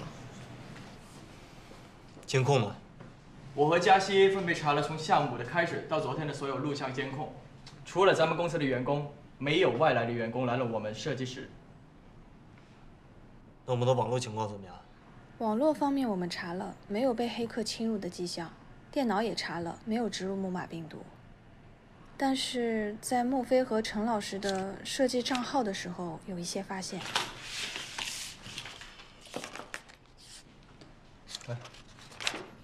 发现了什么？我们发现设计账号的这一天登录时间是在半夜2点多。半夜2点多，谁的账号啊？是陈老师的账号。怎么可能？不是我登录的。会不会是系统有什么 bug， 所以显示出来有问题？刚开始我也是这么想的，但是陈东东，你能不能把话一气说完，别跟挤牙膏似的？但是我们查了所有的浏览记录，发现流出去的照片和这一天的浏览记录都是一样的。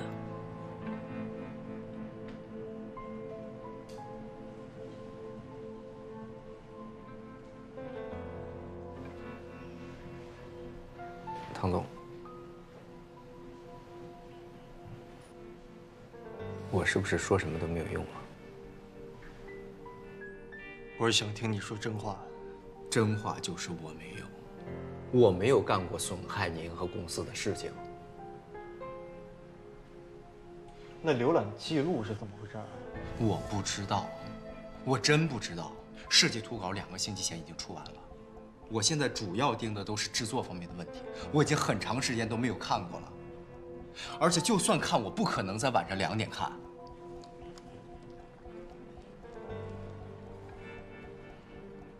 你跟我说实话，你的账号除了你以外，还有谁知道？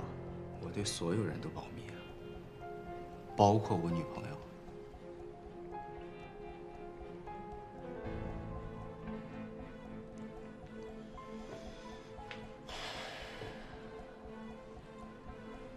你知道这个事情，我是公司的管理者，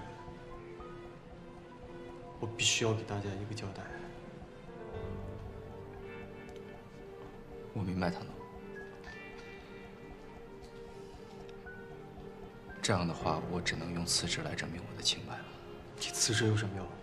你现在辞职，大家只会觉得你心虚了，你更什么都证明不了。但是我确实没有办法证明，说这个浏览记录与我无关。我大概明白了。这样吧，程阳，我跟你表一个态。虽然这个事情对于公司来讲损失真的很大，但是我不会轻易找一个人来背这个锅。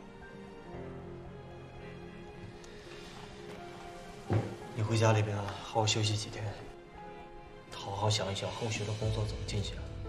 毕竟能够挽回这样的一个损失，只有出好的作品才可以。我明白，谢谢你，唐总。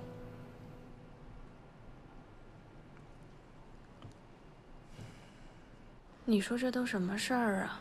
哎，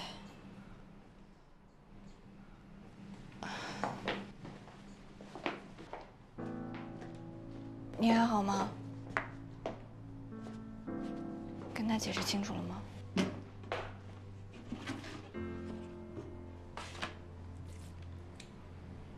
莫非你相信我吗？我不会出卖公司的。我当然相信你，肯定相信你不会做出这样的事情。不止我，大家都相信你，对吧，东东？陈老师，我也想相信不是你干的，但是公司上上下下都查了个遍，只有您的账号出了问题。就算这中间真的有什么误会，那又怎么解释连浏览的照片都跟海妖发布会上的一模一样呢？东东，我说我们一起工作这么久了，怎么连最基本的信任都没有呢？你相信陈老师？我只能说，我相信证据。没事，我就是跟你说一声，明天我不会来了。什么？他难道要开除你吗？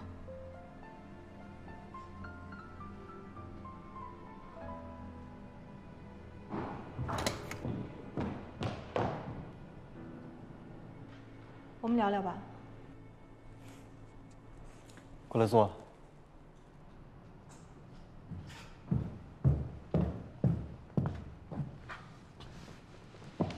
这是怎么了啊？现在整件事情都没有调查清楚，不能因为陈阳的浏览记录和泄露的图纸一样，就认定是他做的。可你现在停他的职，就相当于告诉全公司，他就是贼。你刚才不是也说了吗？整个的过程都还不清晰。其实我跟你一样，我也不相信陈阳会做这样的事情。但是我们在评定的整个过程不能太主观。我要给全公司上下和所有的员工一个交代。好，那我再问你，陈阳为了水色的付出，大家都是有目共睹的，他为什么要拿起石头砸自己的脚呢？莫非，你不觉得你现在管的有点越线了吗？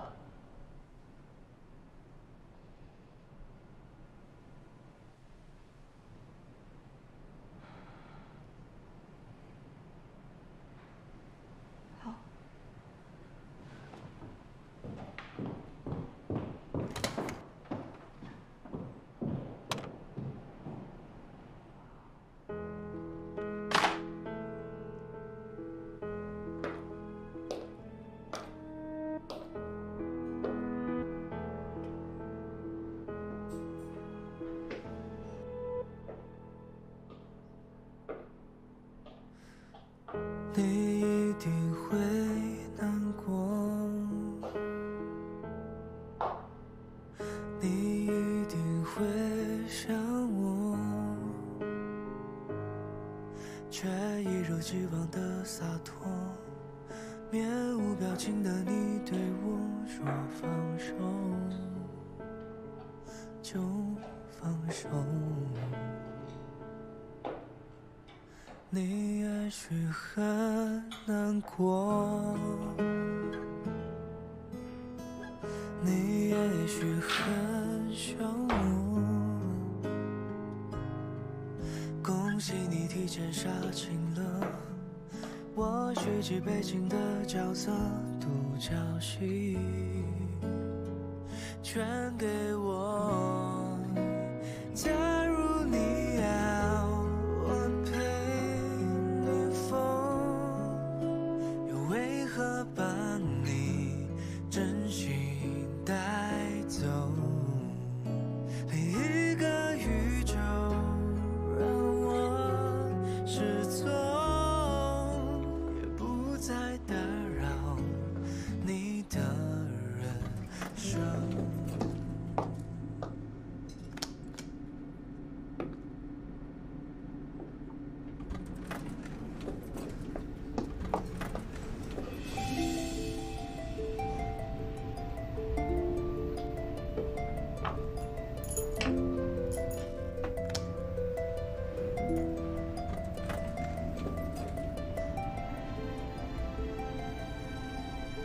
没想到你们组这么快就要散伙了。散不散伙，也是唐总说了算。也是，你本来就是过来实习的。我要是没记错的话，你好像快开学了吧？我会等到这件事情水落石出的时候再走的。为了不耽误你的学习，看来还是得请有关部门过来处理。什么意思？字面上的意思。你要报警？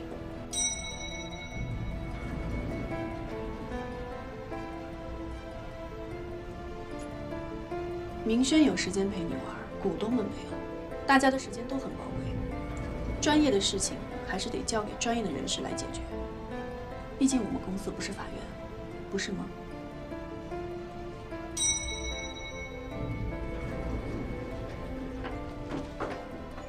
你要干嘛？给我5天的时间，我会证明陈阳的清白。你有什么资格要求我？你不是一直希望我离开明远吗？如果在这5天之内我没有证明陈阳的清白，我会卷铺盖走人。怎么？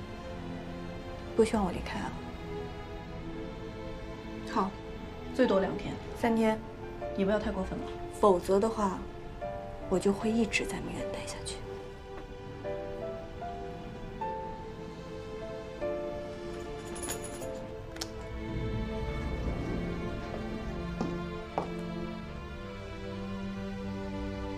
到时候我会让保安把你的东西都收拾好。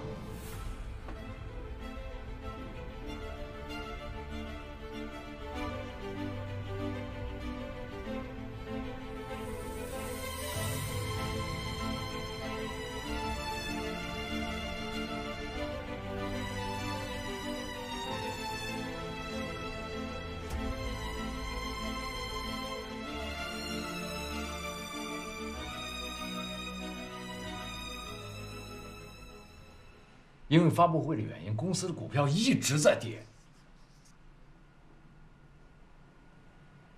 对不起吧。SLC 的收购，我们花了这么多的时间，这么多的钱。SLC 的收购对公司来说打击是沉重的。接下来如果再发生一件类似的事情，后果不堪设想啊！爸。 我辜负了您对我的信任，但是我希望你可以相信我，我可以把后续的事情处理好。最近夏叔叔家有没有去啊？没有。经常过去走动。公司现在是多事之秋，争取夏家一家人的支持很重要。我有能力可以自己处理好。 明轩啊，这些年你应该清楚，很多的事情我不想插手，但是牵扯到公司的存亡，我必须要管，这是性质上的问题。你得清楚的知道，你现在承担的不是对某一个人的责任，是整个企业它的存亡和未来，是我们明远集团所有员工的饭碗。 你是我的儿子，企2代，你的这个命运改变不了，这就是一种归宿。你要知道，总有一天我夏叔叔或者是方卫国要退出历史舞台，所以对于你来说，要成熟，要稳重，让自己强大起来，你才能承担一个企业，明白吗？ 我懂了。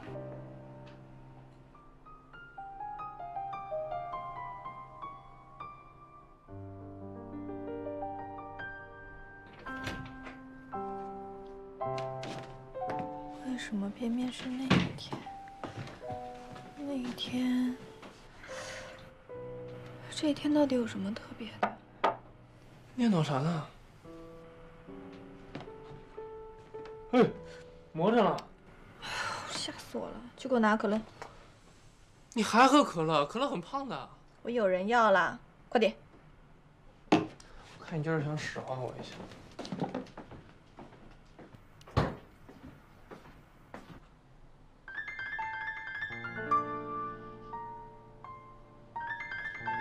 对啊，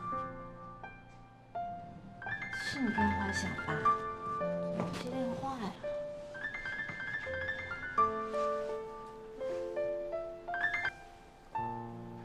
哎，喂，陈瑶，我说你好好想一想，那天到底发生什么？你和谁在一起？为什么2点钟会登录呢？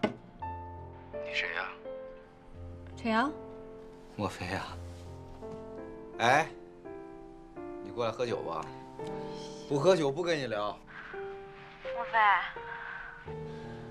正想给你打电话呢，他还喝了好多酒在家，怎么回事啊？到底？ 还是因为设计图那事儿吗？还没查清楚。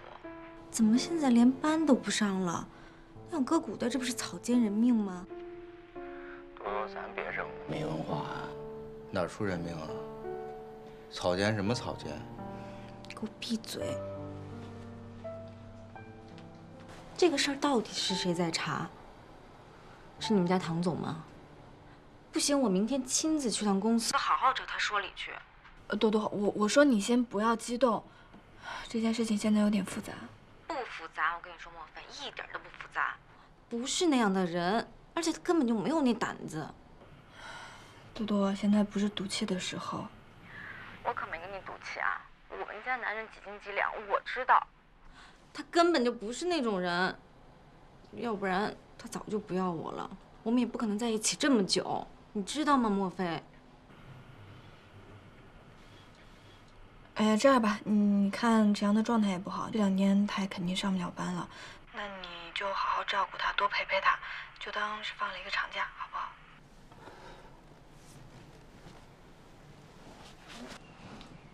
哎呀，我先不跟你说了啊，他好像又要吐了。姐，你改行当福尔摩斯了？哎，姐夫的公司是不是出什么事儿了？你怎么知道？我怎么不知道？新装修都停了，这么大的事又不傻。外面有什么风言风语啊？那倒没有。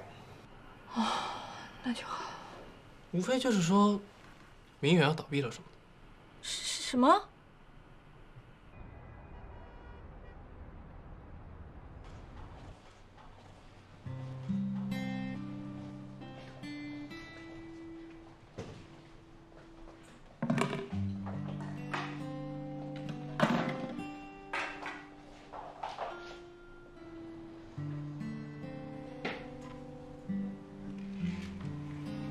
醒了。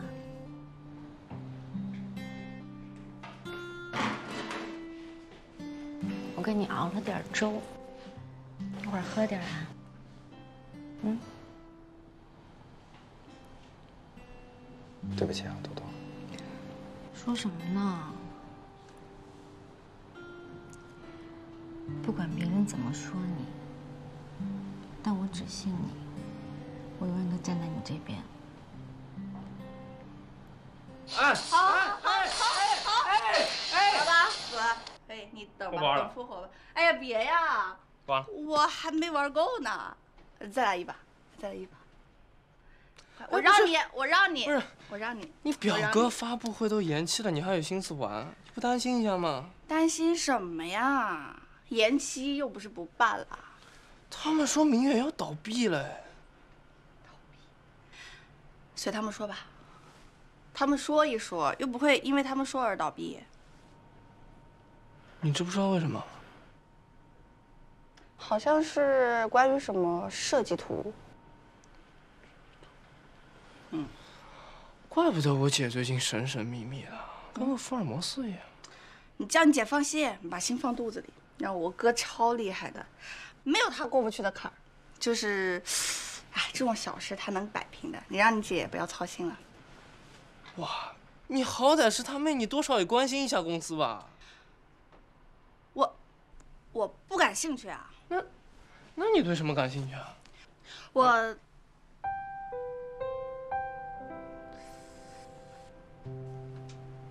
哎呦，你真讨厌！你看我死还不跟你玩。哎，你别走啊！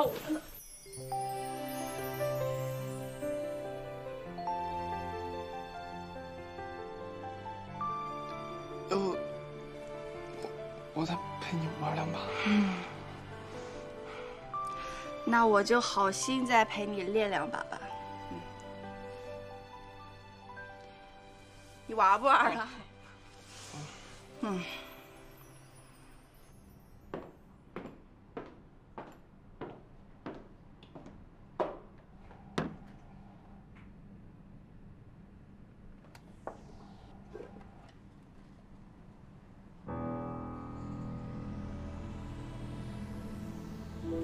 昨天最后谁跟超好在一起啊？沈佳熙啊。2点14，进门时间。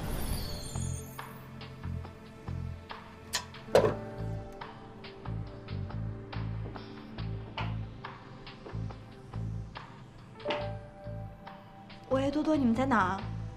我有一个重要发现。你们记不记得我们去查监控那天，你和沈佳熙进去的时间刚好是2点14分，而设计图就是在那一天丢失的。而且和你们进去的时间刚好是吻合的。莫非你的意思是说，沈佳熙托了设计图啊？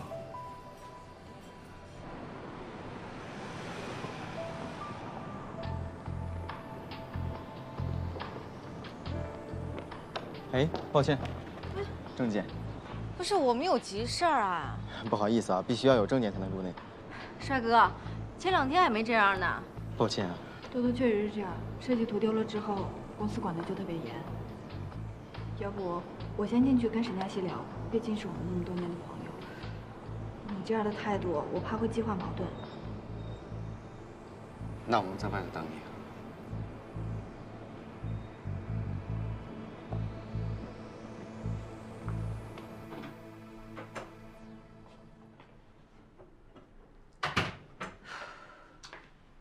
什么事说吧，忙着呢。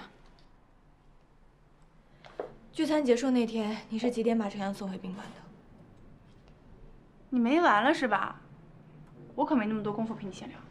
他电脑登录的时间，那个时候你正好和他在一起。你说在一起就在一起啊？宾馆的监控录像都有记录。然后呢？你想说什么？所以设计图是你给海瑶的吧？莫非你是没吃药吧？设计图丢了跟我有什么关系？你说监控录像里面有我跟程阳在一起的时间记录，那有没有记录着我跟程阳都干了些什么呀？有吗？这些证据你拿到法院讲法的地方，他有办法证明就是我亲手偷的设计图，再把设计图纸亲自给的海耀。可至少你有嫌疑。对，说到嫌疑，难道不是程阳的嫌疑最大吗？哦，对了，你好像也有登录的权限。现在证据没有查到你，你就敢确定你真的就那么干净吗？沈佳熙，我说你什么意思？我们认识这么多年，我什么样的人你不清楚吗？你也知道我们认识了这么多年，那当你来问我这个问题的时候，你有想过这个吗？莫非人啊，活得不要太双标了？从你傍上唐明轩之后，你敢说你没变过吗？这跟唐明轩又有什么关系？你这已经不是第一次找我茬了。你为了帮程阳摆脱罪名，就这么诬陷我呀？还是说，设计图纸被盗这事儿，你们2个人都有关系？现在着急想找一个人背黑锅？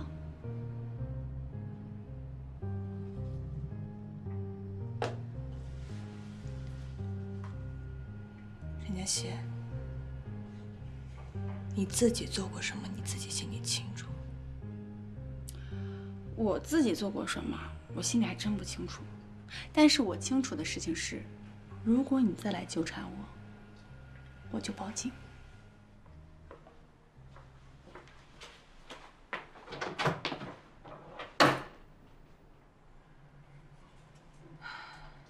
所以你今天是去找沈佳熙谈判，然后失败了呗？对，该说的我都说了，可什么都没有。你没跟他说咱们有那个宾馆的监控视频为证据吗？我说了，可他就是不承认。看来我们只能想想别的办法了。我看他现在是反了吧？他就是欺软怕硬，我跟你说，莫非？他是不是忘了上次我打他那一巴掌多疼了？多多，我说你冷静啊，冲动是魔鬼。不行，这次必须得听我的。哎。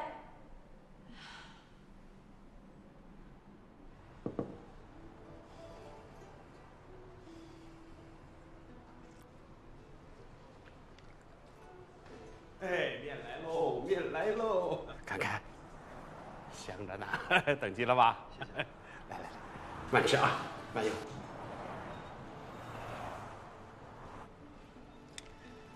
怎么了？还在生我的气啊？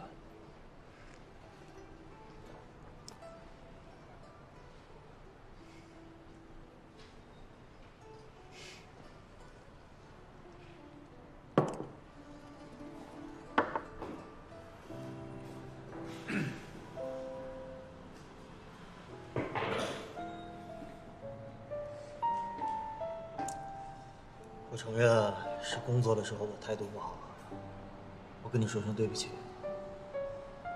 但是本来工作就是工作，生活是生活，你不能生活当中也生我的气啊。现在不是工作的问题，是我们两个思想上本来就有冲突。那每一个人的思想他本来就是不一样的，更何况遇到工作，我们大家立场也不一样。可是我们现在说的是陈瑶，他是你自己找来的设计师，而且现在这件事情都没有调查清楚，你就完全推给他。是这样，他首先是我们俩共同的朋友，我们应该相信他，对吗？嗯。但是在生活当中，你我包括他，我们都会出错，出错没关系，我只是想知道背后的事情到底是为什么。你看，你现在就很主观，你一直在给他做有罪的假设。你不主观吗？除非今天你跟我说一个确切的理由，可以证明程阳跟这个事情完全没有任何的关系，那我今天我会当着你们俩的面前向你们道歉。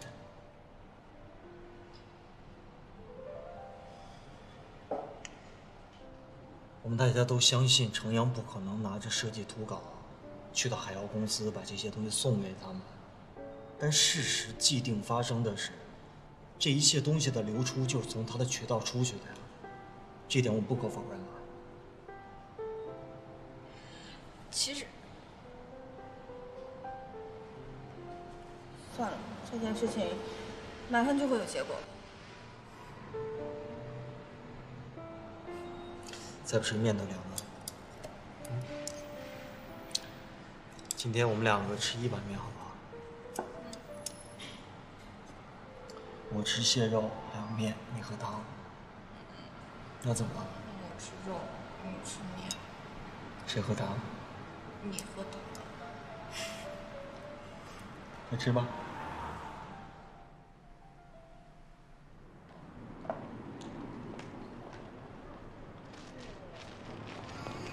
沈佳熙，你这个害人精！我们家程阳怎么你了啊？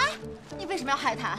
你有病是不是？没吃好陪他吃药去，上次打还没打够是不是？我告诉你，我就是给你脸你不要，让你出去作证这么难吗？啊！我告诉你，你这样的贱人，这该被活活打死！我就不作证怎么了？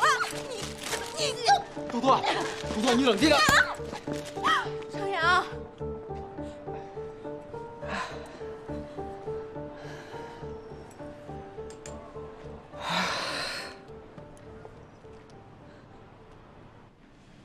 今天的事情实在是太恶劣了。我们公司因为新闻发布会的事情，已经有很多的负面新闻，还闹出这样的事儿。就是，之前莫非就一直找我麻烦。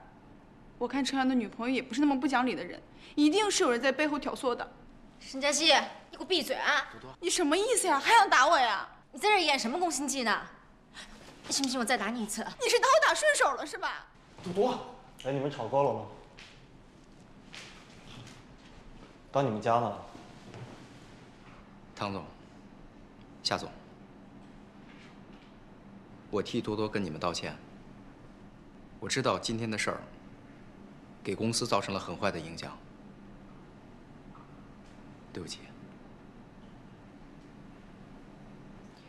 我们还是说说怎么处理这件事情吧。程阳，本来偷图这件事情你的嫌疑是最大，你现在处于停职的状态，你不但没有在家好好反思，还带着你的女朋友来我们组找沈佳熙的麻烦，甚至在公司门口大打出手。所以我认为，很有必要把你们送到公安机关，把事情都调查清楚。另外，我们还要发律师函，追究其带来的所有责任。不是，你什么意思呀？可以啊。夏总，距离我们的约定还有1天吧。什么意思啊？我和夏总监做了一个约定，3天之内找到幕后推手，否则我就会离职。